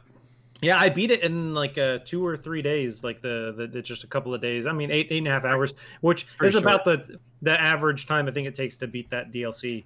Yeah. But it's fucking, it is like, it is choice. The way they like kind of take away all of your upgrades from the first game, but let you earn certain ones back, but in a different way. The twist kind of ending is very nice. One of my biggest frustrations, and I think it's just due to the scope, it's definitely not as big as the base game. It's much more contained. Yeah. So when you're using jump pads to go between sections, you can no longer shoot your teleport bomb thing, and that's the smallest little thing that's a frustration for it. But I think they definitely took some new twists with how to solve puzzles, the way you interact with the world. It still blows my mind how many just like every time I think I can't do a puzzle one way, it totally fucking works. Yeah. And like it's crazy. It's just so much freedom in that game. If you haven't played Superland, just period, play fucking Superland. It's so 100%. Goddamn good. 100%. The one of the most exciting things in the DLC Superland Crash, kind of a spoiler, but I'm not going to say it, but the very ending of the game kind of teases where the next one might be, and I'm super fucking excited about it. I keep forgetting they're making Superland 2. Like, I am super excited for I know they're making another DLC for Superland 1. Yeah, I think the DLC, that's why this one's called DLC 1, and I think so DLC 2 this is teasing DLC 2 probably. Yeah. Mm-hmm. Gotcha. I completely forgot about that. Thank you for reminding me that there's actually probably more Superland in my future. I'm very excited. Yeah, that's all I really wanted to say about it. It was a nice distraction. It's so chill and easy to just get into. So highly recommend that. All right, let's talk about the big news, because there's some big stuff this week. So it's finally been announced they're not making Among Us 2 anymore. Oh yeah, it just came out today. No longer making Among Us 2. They're just going to focus on Among Us 1. So, all right, that's all the news for today. That was the most important how that news works. Today. So Microsoft this week, just kind of like, I don't know if anybody saw this coming. I certainly didn't see it coming. I logged into Discord and was like, just slam. Everyone was freaking out. Microsoft buying another studio is not surprising, but buying Zenimax, that's a big ass. Like, that is they bought the parent company of so many studios and teams and talents. Like, Microsoft they have essentially added Bethesda, Tango Gameworks. Help me out here. I mean, some Machine Games. These software. These are all basically Arcane. first part. Yeah, these are all basically first party fucking Microsoft studios. I mean, they are, but like, technically speaking, but not, but only technically speaking. I mean, they are, but it's like, no one's ever gonna. They're never gonna feel like Microsoft games in a way. Well, I mean, that was one of the things about Microsoft's initiative to like. Well, that was one of the things about Microsoft's initiative to like buy all these studios. It was kind of like, we never heard, like, when Sony started cranking out all these amazing first-party titles, nobody over was like, oh, but yeah, they just swallowed that studio up and now it's Sony. Like, it was just like Sony has always owned these teams. Right. They're making games for them and they're amazing. This is like Microsoft was like, well, we don't have a lot of exclusive amazing IP, so we're just going to start buying up all these studios. What I'm getting at is you're never going to call like the next Elder Scrolls game a Microsoft game. It's a Bethesda game. In the same way that when BioWare puts out a game, we don't think of it as an EA game, even though it is an EA game. Does that make sense? Right. I mean, it's like second party and from first. They existed as their own machine for Brad, long. Now they just have a different owner. The question then becomes: is Elder Scrolls 6 going to be on PlayStation? No. Well, I mean, here's the thing. Like, no. Here's the thing. They said there was some very specific wording about like it'll be decided. Other platforms will be decided on a game by game basis. But like, how can you imagine a world in which Microsoft owns Elder Scrolls and lets that go to another platform? I can't. Yeah. Well, people said that about Minecraft, but yeah, because. At least not at launch. At least not at launch. The problem with that is Minecraft is a printer of money. I wouldn't necessarily say Elder Scrolls is. Oh, well. Yeah, I mean, Elder Scrolls sells a lot of copies. No, I'm not. Oh, well, that's because fucking Bethesda milked Skyrim until it was dry, putting it on things. That's a different story besides, like, Minecraft. Just because you can buy Skyrim on fucking anything, including a fucking watch probably, doesn't mean everyone plays it. Everyone played Minecraft, from like fucking 6-year-olds to like 90-year-olds. Right. It was so far wide reaching. It's a lot easier to get into than Skyrim. That's why I'm saying it was a lot easier for them to justify, Minecraft being like just like a moneymaker, and it wouldn't make sense to not put it on other things. Yeah, and also real quick, this actual purchase, it's not that outlandish to just be kind of surprised about. For one thing, Microsoft spent $2 billion buying Minecraft. $2 billion. Right. Okay, and so they spent $7.5 billion buying Bethesda. But also, the other thing is that so evidently the investment company, the investment partnership, Providence Equity, I think it was called. They had the majority stake in Zenimax. They had been wanting to offload Zenimax for years, like starting since 2016. The talk has been like this deal Disney has been bought Star Wars for less than this. Yeah, but like I think what you guys might be forgetting about is that Microsoft is going to use this to show that Azure can support giant game development.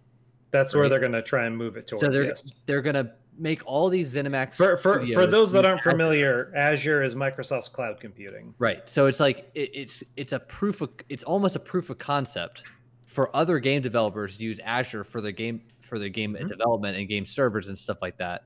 And then in addition to that, xCloud is another version of like, look what we can do with Azure. It's like a marketing.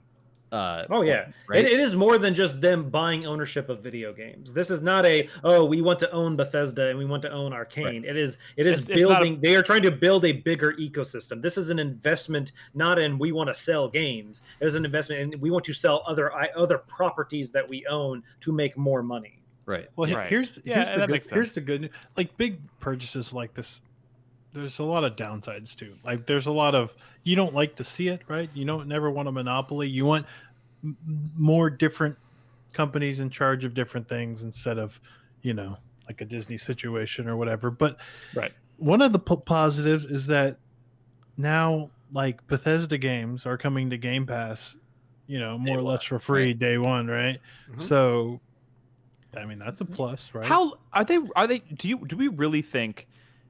Yeah, I know Microsoft is saying that this is just how things are now, but I don't feel like that's sustainable. Yeah, I don't know. I feel like at some point they're going to have to be like, sorry, we're cutting the cord. Well, at the end of the day, we benefit. So I will say that obviously there are still going to be collector's editions and other versions and DLC. Things that aren't included in DLCs that you aren't going to get for free, that those are kind of pure profit to an extent. And those are not going to go anywhere, and people are definitely going to buy those. I mean, think it's also the game a in combination. Hands, that's more people to sell those products or those add-ons. That's true too. I think it's one of those things where while people will have access to these games, it doesn't mean they're necessarily losing a sale. Just because I have Game Pass, it doesn't mean I would have been buying those games anyway. They are taking the almost like surefire X number of dollars a month over a maybe we would sell this user 1 or 2 games a year. That's $120. But if they're paying X amount already and then they're buying DLC and doing other things, we're all going to be making more money. $120 a month. The a publisher and the developer does not get, or a year. Yeah, that's true too. The publisher and developer does not get that full $60. Some of that goes to the retailer. Some of that goes to like the publisher, obviously. And but how much are they getting from these Game Pass dollars? How much are these developers? For Zenimax, I don't think it matters, right? Because it doesn't matter for now. Well, I mean, these other ones, does, I've heard that like some of these like smaller indie developers are getting like somewhat of a decent pay bump out of this. More, I mean, more so like things like Astrologaster or whatever that I've looked at on Xbox Game Pass. Like I never would have bought that game, but at least it's like being exposed to me. But how is Microsoft not bleeding money with this? Well, hold on. That being said, Game Pass does not get every game forever. Games come and go from Game Pass. Yes, will they be there day one? Yes, but they won't be there forever. And maybe if someone misses that boat day one and they still want that game, they'll buy it. Do you think that the ZeniMax games won't be day one and then forever? No, I think they will. I don't think they'll be forever. I think they'll eventually. I think it's going to be something similar to like what Nintendo is doing with 3D All-Stars or whatever, where it's going to kind of disappear for a while. And then maybe you can still buy a physical version or buy it standalone. You can't get it via this like Game Pass thing right now. Yeah. Can we talk about other concerns? Like, so a lot of people have been thinking about like Bethesda, right? And Fallout and Elder Scrolls and the Starfield, right? But I'm a little worried about some of the smaller studios because they paid $7.5 billion, and I don't think it's because they really wanted the Evil Within IP or what Tango Game or Ghostwire Tokyo or even the stuff that Arcane's doing. And it makes me a little nervous. It makes me nervous, but at the same time, I also feel like Microsoft, especially after this last generation, has really been faced with this realization. You mean the generation where they canceled Scalebound? Yeah, but I'm saying the generation where they were constantly being, made fun of for like not having any good games, not having variety, not having, like I feel like Phil Spencer is always coming out talking about how they want games and more games and like variety, and now like they were talking about just the other day, like they're trying to make Xbox a platform again for Japanese RPGs again because it hasn't been that way for so long. And it's like I feel like not more than anything right now. RPGs, all RPGs. Yeah. Okay, all RPGs. Yeah. I think you just said that in regards to Tokyo Game Show. I think it was part of Tokyo Game Show. I think he was essentially saying that Xbox did not sell very well in Japan. Yeah, like in comparison to PlayStation, just did not sell at all. So obviously they do want some Japanese-based games potentially on their console so they can sell more. I'm just saying I don't think it's. I hear Phil Spencer talk about this, and I'm not totally like I believe him. It seems to me like they want there's a certain amount of just wanting to build their library and prove to people that like there is variety on Xbox. There is. All these games that we only once would have expected to find on PC, like indie, like on Steam and shit, and PS on the PlayStation platform, like those can exist in our ecosystem just as well. And I feel like they're trying desperately to prove that, not desperately, but like they're trying to prove that to people. So I don't think Arcane is in danger of like having or Tango Gameworks is in danger of having like Ghostwire Tokyo canceled or not being given the creative freedom to do things. Like it just seems like they want more. You say of that that, variety. but like this could. you know, look at Activision, right? Activision had all these awesome studios, right, that put out games that started to underperform, and now all they make is map packs for Call of Duty, right? But that's Activision. That's and Microsoft are very different. Yeah. Oh yeah, Microsoft they love. But they don't shut down Phantom Dust and Scalebound, and but Microsoft also has more money than. But yeah, I mean, they cancel Scalebound. Microsoft. I mean, that could have been for any number of reasons. Microsoft wants to sell Windows. They want to sell Xboxes. Like, it's a little bit of a different beast than Activision, who only makes money off of their game IPs, right? Right. Okay, so who here is worried? I'm saying I'm not a big fan of this move. I'm just saying I feel like I don't. Here's some other concerns. It's not all bad. How do you feel if you're Obsidian and you just started to make a name for yourself again, putting out a Fallout clone, working on an Elder Scrolls clone, and now the company that owns you just bought Elder Scrolls and Fallout? Yep.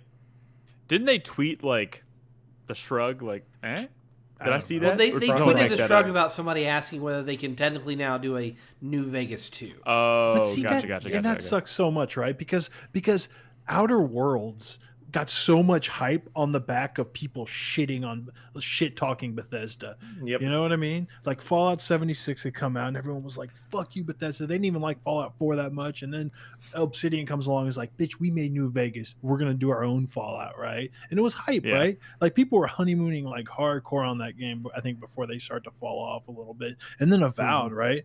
This was kind of a big deal for Microsoft because it was like the one thing they showed that day that's like, yo, I'll play that. That's Obsidian doing Elder Scrolls, right? Based in their Pillars of Eternity universe, which was, their recent games that found success, their own IP, their own. The thing is, Obsidian has always been this studio that's like, oh, we made the sequel to KOTOR, we made the sequel to Neverwinter Nights, we made the sequel to Fallout 3 or whatever, right? They've never been like, it's been a long time, I think, since they felt like, I mean, as a studio, it seemed they seem to be going in a very promising direction. And now after this purchase, everyone's like, you should make New Vegas 2. You should be working on Fallout. And it's like, fuck off, dude. But you know what? Realistically, does Microsoft want another game that's a lot like Elder Scrolls? They don't want to sell two games that are competing against each other necessarily. They don't want to cannibalize each other's sales. Exactly. They're taking money away from themselves. Kind of. But they're not going to come out at the same time. No. Well, I mean, who knows? Actually, no. Elder Scrolls. What do you think? Avowed's coming out soon? It's going to be like I think it's coming out sooner than Elder Scrolls. Why do you say that? Avowed may come out before fucking Starfield at this point, man. Okay, but maybe Elder Scrolls. Starfield does come out first. But here's the other thing. What about a little studio like In Exile, which was purchased at the same time as Obsidian, who had some recent Kickstarter success with, spiritual successor of Planescape Torment and bringing back Wasteland, which is literally the spiritual successor to Fallout. They just put out Wasteland 3, this scrappy little studio, and it was a really cool game. Are they going to make another Wasteland game? I mean, is Microsoft going to pay for another Wasteland game? I mean, if they want to. I think the answers to that question is that, I don't think Microsoft gave that even one iota of thought. Exactly. They're just going to be rolled into some other bullshit. But when you make a purchase that big, you can't really worry about. You can't. I don't know. You can't worry about all the conflicts that are potentially being born. The reason I worry about Arcane and Tango is because I don't think Ghostwire or Deathloop are going to set the world on fire. It doesn't seem like there's a lot of excitement about those games. I'm hoping Ghostwire does, but I mean, Deathloop definitely, it's not going to set the world on fire. I'm hoping that they're both really fucking awesome. I like those studios, but Microsoft's going to have to decide if. I mean, they're going to be looking to recoup all this money that they spent. Gigamir in chat had a good point. He says maybe games the scale of Ghostwire, Prey, and Deathloop are a better fit for Game Pass than full priced first party Microsoft titles. Maybe if you're getting a lot more games like that on Game Pass, they can start to ease up on doing day one releases of first party studios. Been questioning the value of Game Pass. You have to start to wonder though if between having a $300 system and all of a sudden a lot of new IP exclusive for Game Pass or whatever, does Microsoft start to kind of take back, at least in some Western countries, like the U.S., like various parts of Europe, a market lead with the Xbox over PlayStation, right? Like the 360 era. Did they start to kind of pull back a little bit on the quality of Game Pass? I mean, maybe. Because that's what I'm saying. Remember, I don't feel like they can leave it the way it is forever. I don't feel like that's. But PlayStation Plus back when PS3 was struggling was like amazing. They gave so many amazing games out on PlayStation Plus. Then in the PS4 era, when they started to dominate again, like, dude, PS Plus sucks now. They started scaling it back, and then scaling it back even more, and then the past few, like, I don't know, 6 months, they have not been giving out good, maybe even longer, almost like 2 months ago. Okay, hold on. That is a very different scenario. Yes, there was a great game on PlayStation Plus, but I'm saying add up all of the games in the past 6-8 months and compare that to just keep going back a 6 month chunk, and looking at the games that they gave out. They have definitely gone downhill. I'm not saying there hasn't been one or two good ones. I'm saying the overall deal every month has gotten much worse than it used to be. Right. Yeah, when PS Plus first launched, they gave you like every single Vita game that was worth playing. Yeah. Do you remember that? Yeah. It's like every Vita game worth playing. Yeah. Well, no. Well, they gave you like all of them, really, like Uncharted and Gravity Rush and like all the ones. I'm just playing. But I don't know. It's interesting. It's very interesting. I was saying this on my stream yesterday. I guess is sort of a final thought. This is like, it's a big purchase, right? Right. And it's kind of exciting because of how big it is, right? But it's not a very like sexy acquisition, right? It's not one of those like now dreams can happen. No, it's just going to be Bethesda kind of functioning how it did probably going forward. All these games that have been announced in development, they're probably going to keep going forward, right? But when people, Konami was trending the day that Bethesda got purchased, everyone was like, Sony, save us, because that's an example of an acquisition that people want to see, because Konami's has all these legendary IP that they're doing nothing with. And if Microsoft owned them, all of a sudden, maybe Microsoft can bankroll a new Metal Gear or a Castlevania or a Contra or Silent Hill or whatever, right? There it is. But here it's just things are one, keep moving along, and it's like, okay, now a different company owns it. One final thought, and just maybe a hope and dream, is that maybe some of the good, because we talk about like, oh no, does this mean like Arcane or Tango Gameworks are potentially in trouble, or they're going to have less creative freedom? But I mean, like, what if it goes the other way and Microsoft's like, here, we're going to pump more money into the projects that Bethesda was funding their projects before, and it's like Microsoft can back Evil Within 3 with a much bigger budget than Bethesda probably could, I would imagine. But what does Microsoft care about Evil Within 3? If Evil Within 2 sold, Resident Evil's, we're talking about the creator of Resident Evil. It's like, come on. Fuck you, dude. Because the creator of Okami, the creator of Devil May Cry, Resident Evil 2, Beautiful Joe was working on a brand new, their most ambitious game yet, and Microsoft said, fuck you. So, Shinji Mikami's legendary, but again, I know you're burned from Scalebound. I know you're burned from Scalebound, but like, there's a lot that was going on there that missed deadline. They needed a first-party game so bad. Dude, that game could have been in.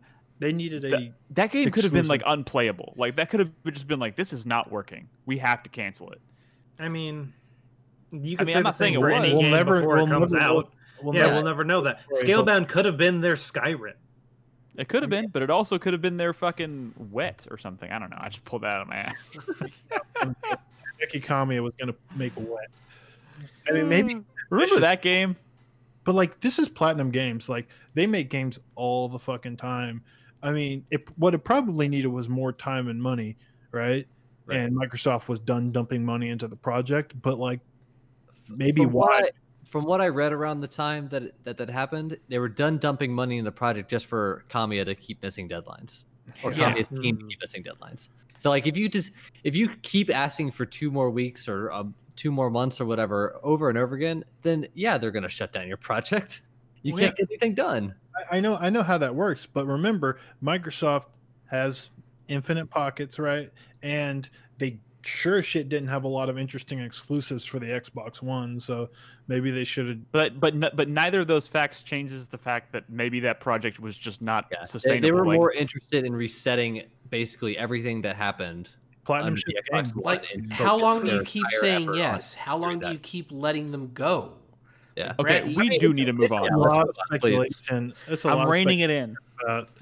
I'm reining it in. We're moving on. How troubled that project is. We're moving on. You know, me as host is saying, shut up, Chris Davis. We're moving on to the next. I was going to talk about another topic. Okay. Phantom Dust? Are you going to talk about Phantom Dust? Is it on the dock, Chris Davis? No, but it's related to the Bethesda thing. Just say it, Chris Davis. Like, you're instead of moving on to the next. There was a conspiracy theory going around for the past several days that Microsoft officially had to come out and make a statement about. They noticed a few things going on with the marketing of the new Xbox controllers, and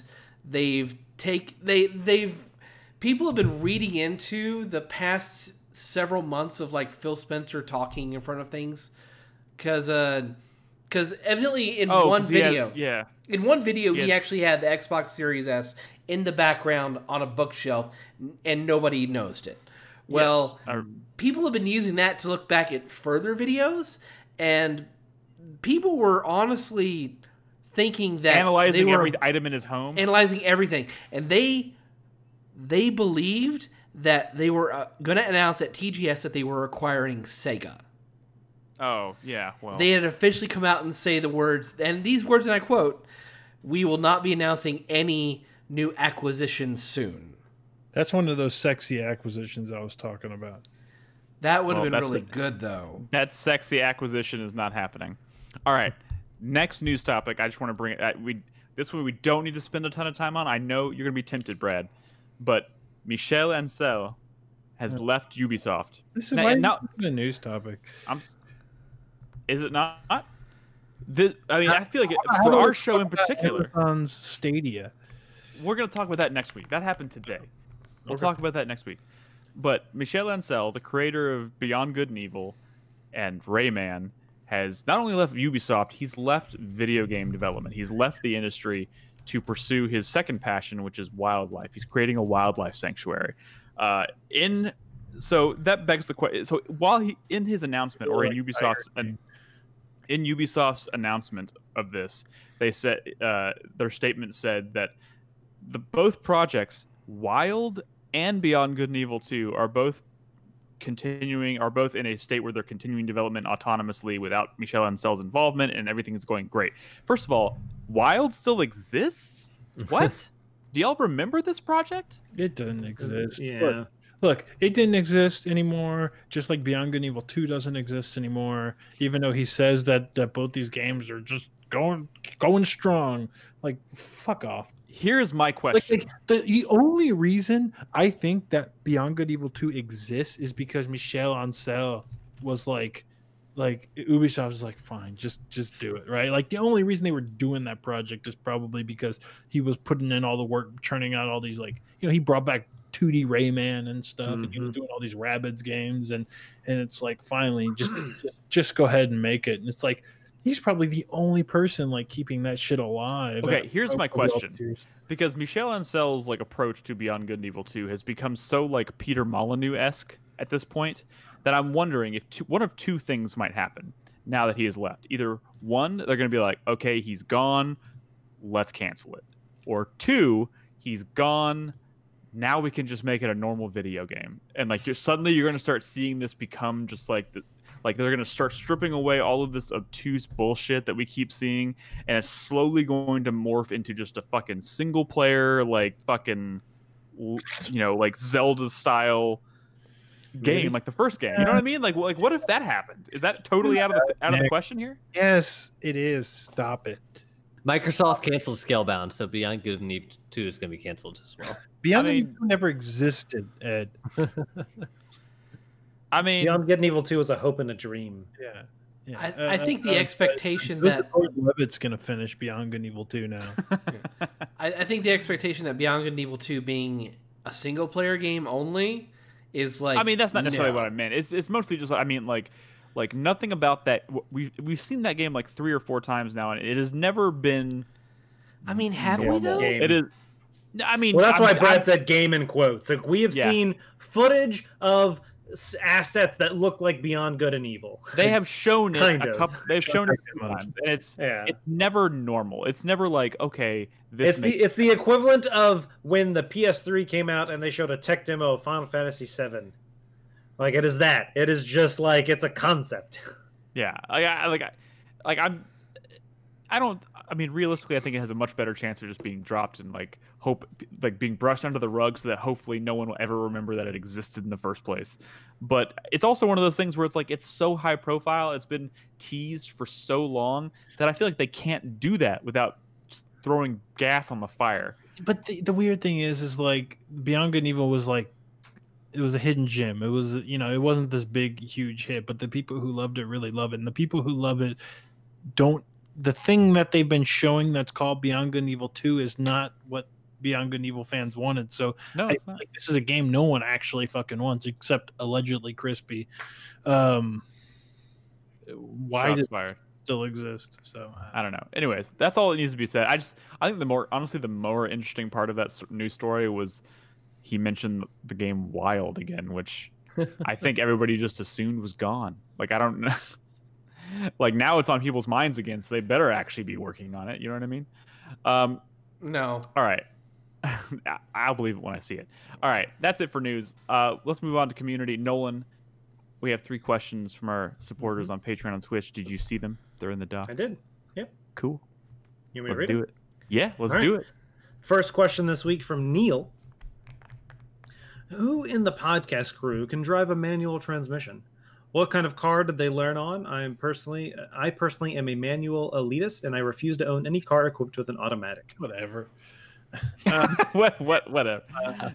I can. I learned on a Mazda Protege. I am capable of it, but not. I mean, I drive a manual transmission like once every 8 years or something at this point. So can I do it without stalling it at least once? Probably not. I once had to drive my roommate. My roommate once got really drunk at a party, and I had to drive. We were in Austin, but we lived in San Marcos. So he got so drunk, I had to get him into his car and drive us back to our apartment in San Marcos. And he had a manual, and it was 2 a.m, and I learned real quick. I reminded myself real quick how to drive that thing. And I think I made it without stalling at that time. That's probably the best time I've ever driven a manual transmission. Every other time I've done it, you're in the zone. I stalled it. I was in the zone, man. I was terrified. Like, what the fuck? This is the worst possible time for me to be learning how to drive a fucking manual. I mean, I've told my story maybe even on the podcast before about how I was going to UT here, right? And I was driving my Isuzu Rodeo. Loved that thing. And I got a call from my mom, and she was begging me. He's like, dude, your little brother just learned to drive, right? And he doesn't want to drive his car, which was a hand-me-down from my older brother, right? Which was this Mazda Protege. He's like, can you just drive to Houston and just take this car and give him your Isuzu Rodeo? And I was like, fine, whatever, better gas mileage. I don't fucking know. But I didn't know how to drive manual at the time. And I'm like, I don't know how to drive stick. He's like, yeah, but your little brother doesn't want to learn how to drive stick. And I'm like, fuck that guy. Okay. I was like, whatever. And my dad was out of town or whatever. He would have probably taught me. But my mom's like, I used to drive manual back in the day. I remember how. I can show you. So we go to the Dulles parking lot. Oh, wait, that's my high school. We go to my high school parking lot, and I'm learning how to drive stick, and I'm like, I'm kind of getting it, and I'm stalling a little bit, and it was kind of rough. And I was like, okay, I guess this is my car now. I'm gonna go back up to Austin where I live and go to school. Houston's very flat. I drove to Austin. I'm like, wait, there's hills here. This is completely different. I had no idea what to do. I was horrified. I was at stoplights and stop signs on hills and rolling back. And I'm like, what do I do? I don't know. And I was stalled so much. And for a while, I was kind of afraid to drive in Austin because I kept stalling so much. But I eventually got the hang of it. I was really mad at my brother. I'm still mad about that one. Yeah. I learned All of my recent car, I mean, all of the cars I've personally owned have been automatic, but I did learn to drive on it was either a 98 or a 99 Ford F-150 manual. Wow. That's what I learned to drive on. Jesus. I was probably 15 at the time. Right, dude? Yeah, that's what I fucking grew up with. And my dad was like, you're 15. Let's teach you how to drive. And we went out, and there was a big, long dirt road, and he's like, do it. And I fucking learned how to drive on a manual Ford on a dirt road. On a dirt road. I know in my brain what needs to happen to shift the gears. I know how to use the clutch. I understand it conceptually. Could I jump in a manual right now and fucking go without stalling? No. But I mean, I could probably eventually get it. There was one. I don't remember where I was. I think I was in Florida once, and I was driving a manual under strange circumstances. But point is, I was like, I got this. This is good. We're good. And then I was at a stoplight, and I was like confident, and all of a sudden, like the light changed, and I was like, and it stalled. And that was like heart stopped, like just like oh god, panic. You learn to drive manual in an old truck, and it's very different than like you get into like a high performance sports vehicle. It's way easier to stall on that. Oh yeah, if you're not used to it. All right. Moving on. Next question from the Drunken Merchant. Have you guys ever brought something specifically? I think he meant bought something. Bought. So I know it is bought. I read it wrong. Have you guys ever bought something specifically because a video game inspired you to do so? This is excluding gaming merchandise. For example, after witnessing the Final Fantasy VII Remake, quote, massage scene, I instantly went to Amazon and bought a hand massager, which is amazing. I also noticed I ordered a lot more takeout when cooking food in Final Fantasy 15. What about you guys? That's funny. He's like he plays Final Fantasy 7. It's like, oh, that's hot. I'm getting myself a hand massage. Oh god, I feel that's like I got like I probably ate like an influx of sushi when I was playing Muramasa the Demon Blade, because all the food in that was like sushi, and I was like constantly like just like.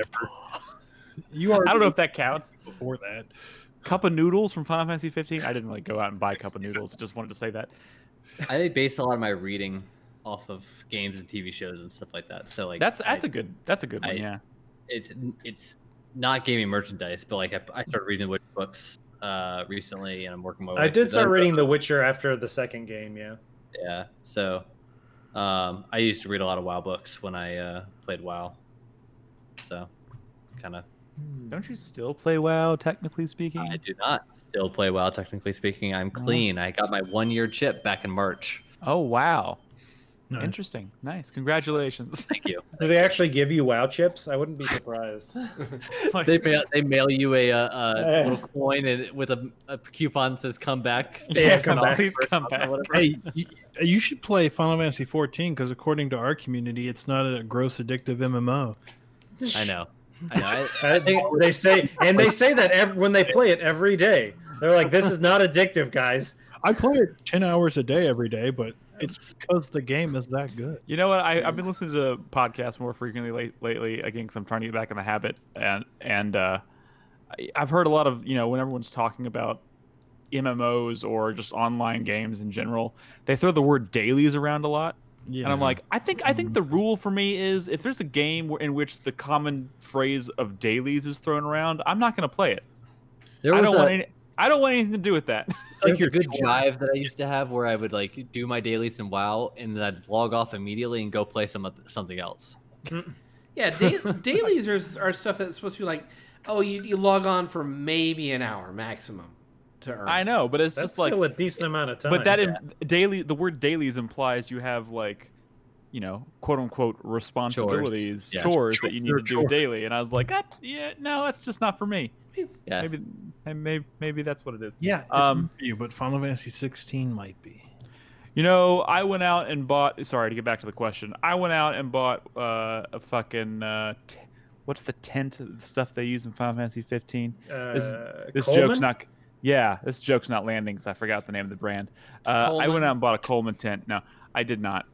Actually, the thing is, I got a tent when we did that camp out, and I think it's a Coleman, but that was before Final Fantasy 15, so I can't attribute it that. No, that was around the same time. We had talked about filming something during that camping trip that was like a Final Fantasy like joke. Like, oh my god, did that game inspire us to do that? I think we had already planned on camping. Yeah. I don't fucking know. All right. Anyway, let's move on to the final question this evening from Ash from the Burdekin. I never know how to say that. Burdekin? Yeah.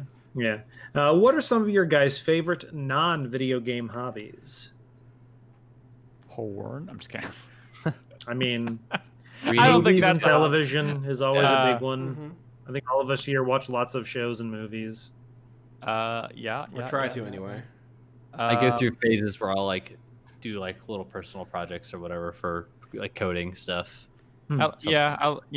Coding is I don't do a ton of that outside of work, but I do dabble and try and learn some new stuff. And you know, the 4Player website has just been kind of an ongoing project that I enjoy dicking around with. We go hiking a lot. Hiking is good. Outdoors is good. National parks and stuff like that. But like also like state parks around this area. We went camping 2 weeks ago at Garner State Park, and then hiked around there. So that was fun. That's probably a really healthy, like just for like mental health thing to do, especially at a time like this. Yeah. I would imagine.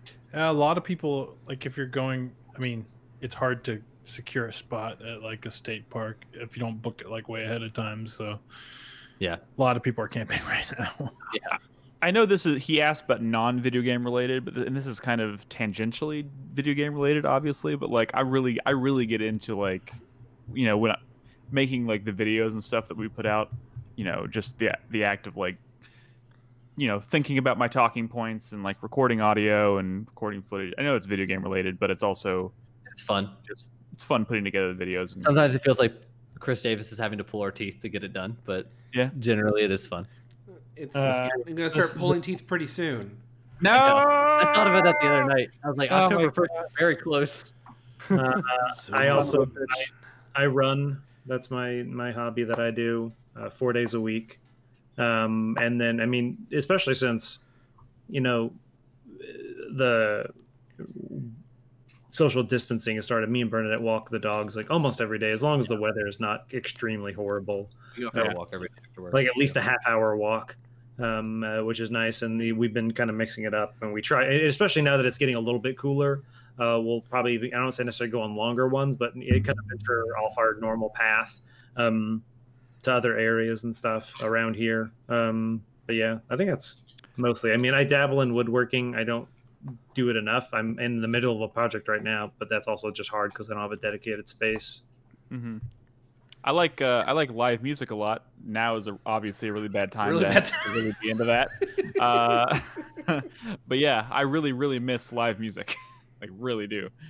I'm trying, during my time off, I'm going to try to swim like twice a week or something like that. I was getting back into swimming, right? Like I was like going to the gym like 3 times a week. About swimming 2 days a week, and then this started, and all my progress is just gone. It's so funny. Y'all keep talking about things you don't do anymore because of COVID, and for me, it's like pre-Henry. Now my hobby is entertaining Henry. Yeah. That's a hobby. No, it's I mean, not. it's more of a responsibility, but hey, you know, what can you do? You just got. I miss camping. I haven't been camping since you know we had Henry. Yeah, we were speculating. I was about to utter the words "we should go camping," and I was like, "Nah, it's a bad idea." We were speculating 2 weeks ago, like what we'd do if we had kids and stuff while we're camping and how we keep them entertained, stuff like that. Man, I'm sorry, Brad. I'm really sorry. This is not aimed at you. I'm really glad I don't have kids right now. You know, he's fine with it all, sort of. He doesn't get to go to cool like play places and stuff anymore, or you know, school. He was enjoying preschool quite a bit, but he's kind of forgot what other kids look like. Dude, when we moved in to the new house, like my parents came over to bring some stuff and they were like, "Let's get a picture of you in front of the new house." Like, as is customary, new couple moves into a new house. Let's take a picture. And they're like, "Is that a thing?" Yeah, I mean, yeah, right. Nolan, Yeah. I'm assuming y'all took a picture in front of your house when you moved in. Yes. So it's like, take a picture, and then they're like, all right, put now one with your masks on to capture the moment in time. Yeah. So, anyways, I think that about covers the question. Yeah. Thank you guys very much for your questions. If you are interested in asking us questions on future shows, you can do so by supporting us on Patreon at $1 a month. That's all we ask. $1 a month on Patreon or more. And you can ask us anything you want. You can ask questions, and even if we don't get to it the next week, we always keep track of those questions, and we'll eventually get to them. So you can also support us on Twitch. So if you want, it's patreon.com/4player or twitch.tv/4player podcast. You subscribe to us there. That's another way of doing it. But yeah, thank you very much. Also, I realized last week I didn't do this, but I wanted to read some feedback from the last show because we haven't done that in a while. And I have only one comment to read tonight, so it'll be quick. Slopdog from last week said, "Great comments y'all had on what the future might hold for an all-digital future. It's all going to come down to the consumer looking out for themselves, backing up downloads, managing accounts you buy your games on, supporting emulators, etc. Like Brad said, do not trust companies. It is not in their interest to look after a digital purchase that you made several years before for a game that might no longer be on their platform. Media preservation is in the hands of the fans, and digital provides a lot of advantages as such." So yeah. Yeah, I think we're actually coming to a point in like the digital landscape where there's actually might need to be some different copyright related laws to digital preservation, such that we're able to kind of preserve all these things so that we don't lose them. Like Library of Congress level of preservation kind of stuff like that. I hope so. Democratizing that would be helpful. I mean, there's tens of thousands of early 90s DOS games that probably don't exist anymore. People can't find them anymore. So yeah.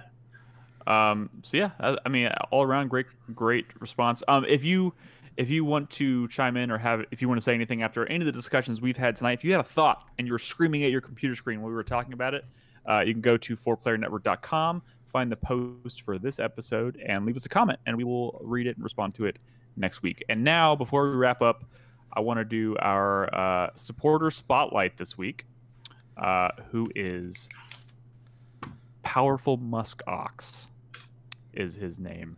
Hold on, I'm pulling it up here. Okay. Oh, sorry. Her name, apparently. Eleanor is Powerful Musk Ox from Sweden. She's not here tonight because, obviously, sleeping, middle of the night. So I just want to read a couple of her responses to our gaming-related questions that we ask our paid supporters on Patreon and Twitch to answer. I like to read their top 5 games of all time. So here we go. I can't tell. Okay, so number 5. I can't tell if she did 1 through 5 or 5 through 1. I don't know. So Final Fantasy. Let's let y'all guess. Tactics. Brad says Tactics. 6. I'm gonna go. I have 8. faith, Nolan.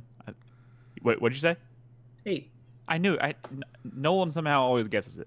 Final Fantasy 8. He always guesses 8, though. Not always. It depends on the person.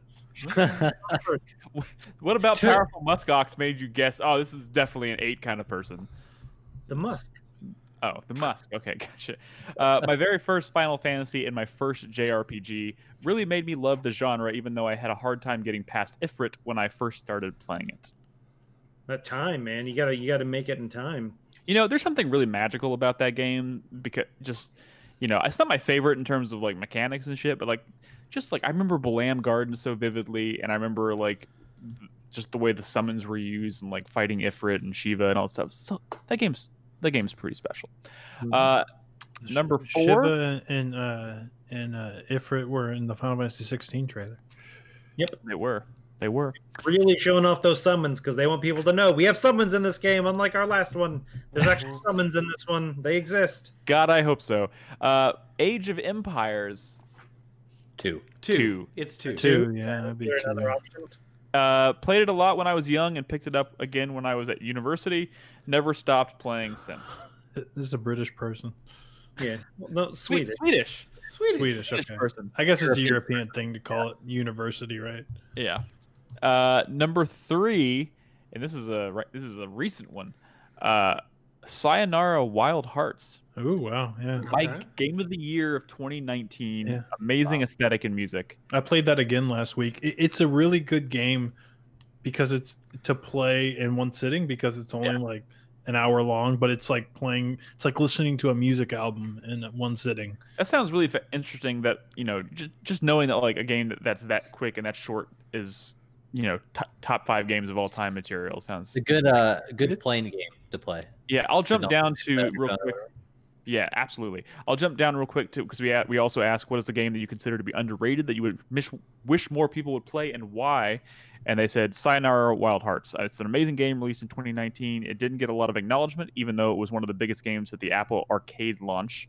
Yep. And I think Brad is the only one on 4Player Podcast Player who mentioned it or played it. I mentioned soundtrack of the year last year. But it sounds like Ed played it, right? Yes. From the developer of Yearwalk. You're right. It probably didn't get a lot of a lot of discussion here, but we played it. Number 2, Final Fantasy. This one's gonna be 9. 10. 6. 10. Wait, what? 6? 6. Ed got it. Yeah. Final Fantasy 6. I am a big Final Fantasy fan, but 6 is my absolute favorite. I love everything about it. The characters, the graphics, and the music is some of the best in the series. I swear to God, people, one day I will play it. Just like their number 1 game of all time, Chrono Trigger. Yeah. Played it rather late in life and absolutely loved everything about it. I want powerful muskox to write in for next week and tell me definitively which version I should play. Next. We know. I don't trust. It's impossible not to like those games. I truly believe that. I think one day you'll play them and you'll be like, damn, I'm dumb. I think I tried it just at the wrong time in my life because I tried it at a time in my life when I didn't appreciate those. You probably weren't wearing headphones either. DS version is great, and the GBA version of 6 is great. Final Fantasy 6. I don't have a Game Boy Advance, but I can emulate it. Yeah. Moving on. Moving on. I got thoughts, but he's got thoughts. As a closing thought, I ask, what is a game that you feel has defined the current console generation and why? She says, it was a cross-gen game, but probably Destiny. It showed that games as a service was a valid concept, even for a console game, and that you could reach a really broad audience. I never played much of it myself, but you can't deny that it was a success. I think can't deny that. Destiny 2 even more so. All right. Thank you guys, or thank you, Eleanor, so much for writing in. If you are interested in submitting your own answers for the supporter spotlight, all you have to do is support us on Patreon at the $5 tier or higher, or subscribe to us on Twitch. If you do so, you can access the supporter spotlight channel in our Discord at discord.gg/4player, and there is a pinned link in that channel that will give you access to this form. Just put in your answers. We'll pick one at random each week and read your responses. I'm running out of new ones. I haven't been pushing this heavy lately, so. We could use some new responses so I could get some new ones to read for future shows. So if you haven't done it yet, please do so. What if we just went into chat and just like started pointing at people and saying, "Hey, submit yours"? I mean, Marley Red, where the fuck is yours? Why haven't you submitted it yet? I don't know. Here, you can't call out Marley Red. Is Marley Red subscribes? Yeah. Right? Yeah, Marley, come on. 23-month subscriber. He's got his 1-year badge. He's working on his 2nd. Yeah. Get in there and submit your supporter spotlight. You bitch. I'm just kidding. I love you. All right. Let's wrap up the show with the 4-player minute. Hype, sweat, thank you, fuck you, or any combination thereof. We started last week. We started timing these. Just a general timer, just to make sure we don't go too long-winded on any of these. So, Brad, are you ready? Yes.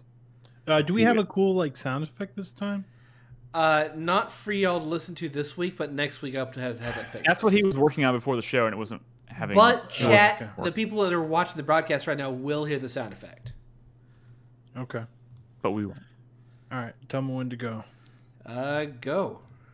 My hype for this week, but beyond being Monster Hunter Rise, of course, which will be my hype every week until that comes out, is all the little Palico Ninja amiibo. They finally released pictures of the actual amiibos in like real life or whatever.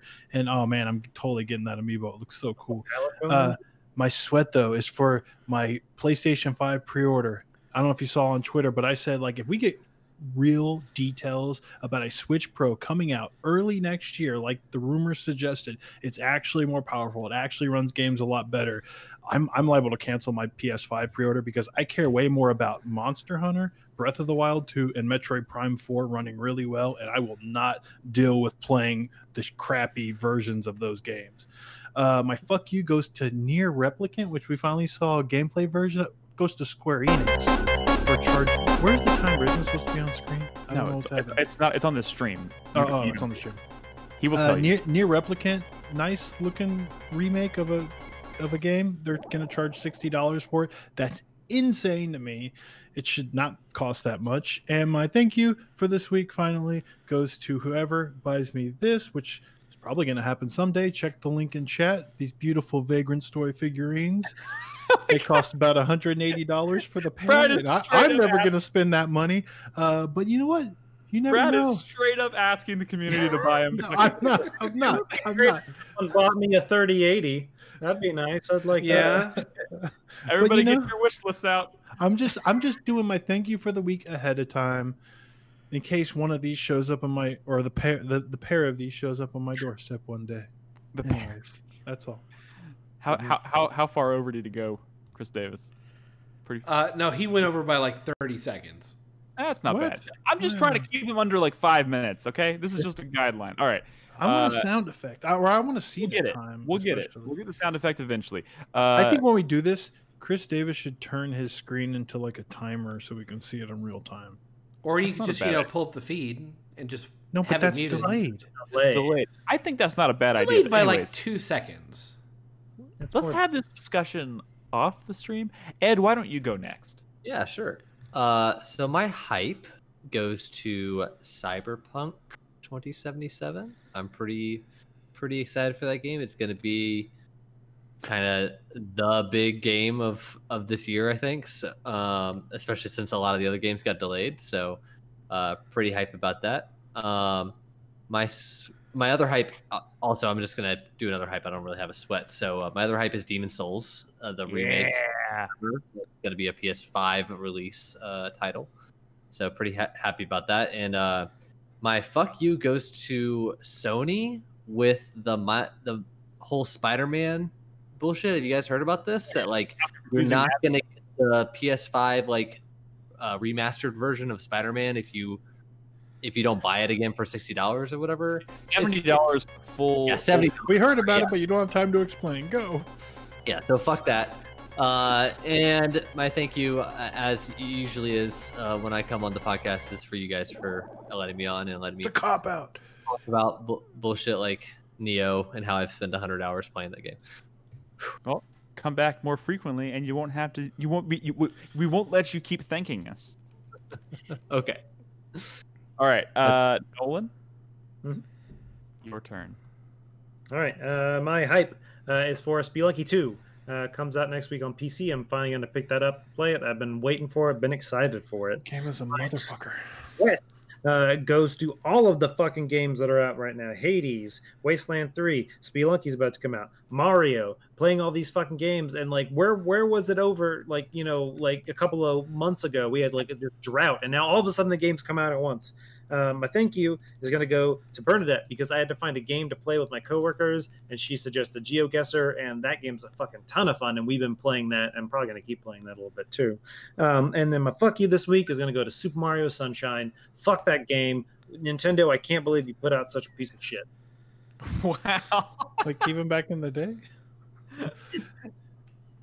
Wow. It was kind of a stain on the GameCube era. It was supposed to be so fucking hype, and then like honestly, Mario 64 is better than Sunshine. It had been a long time since a new 3D Mario game, so it's kind of shocking that was the one. Nobody's gonna dispute you that Mario 64 was better than Sunshine, but man, some people. There's people out there that think it doesn't hold up, and I think those people are. Concept, but it is not. It's got some problems. Chris Davis? Did you not when I was finished? Because I finished with like 20 seconds left. Yeah, by the way, you had like a good 10 seconds left. Yeah. Okay. Well, congratulations, Nolan. You want to pat on the back? I mean, I wouldn't say no, except I would because fucking COVID. Fuck you, trying to get me sick, Nick. Right. That's right. I'm sorry, Chris Davis. All right, my hype this week is for 13 Sentinels Aegis Rim.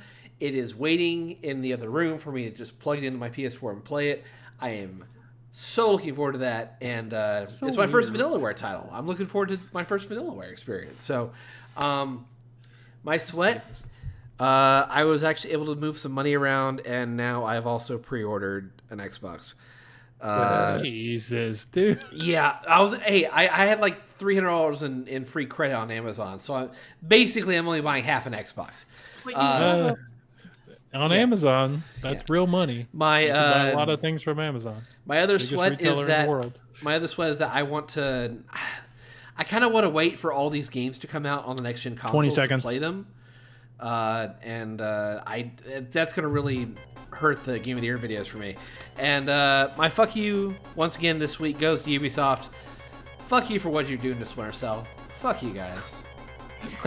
Yeah, you probably considering how much Chris Davis loves Splinter Cell, he can get a few more fuck yous in for that one. I'll give it to him. You're so weird with this the 13 Sentinels thing is, I also have it coming from Gamefly. I'm excited about it, but it seems like, why this one? You occasionally have like the random game that like some people are excited for, but you don't expect Chris Davis to be excited for it. The random like anime-esque, like what was that that one that you played, like it was Blue something? Blue Reflection.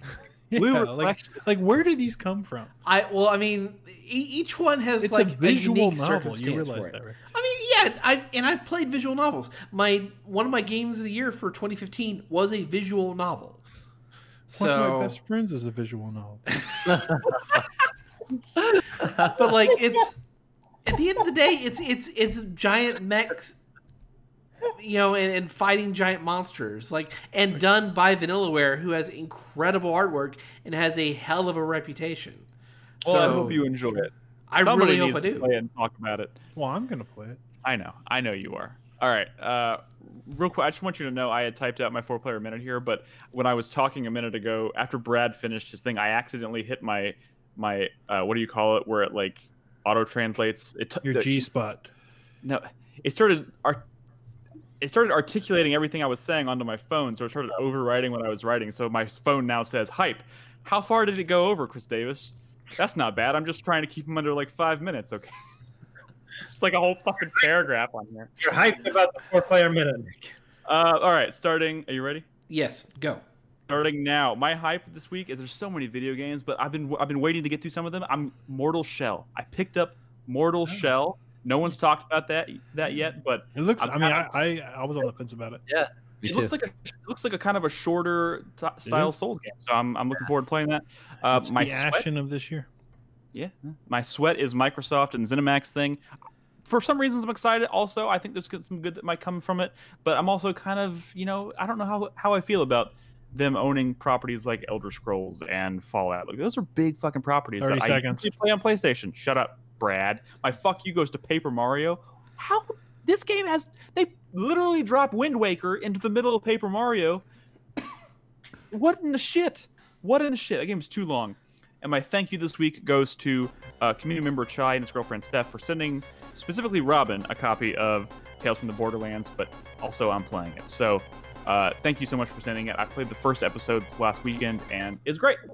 It's great. I'm looking forward to playing more of it. I'm going to do like one episode per weekend or so for the next...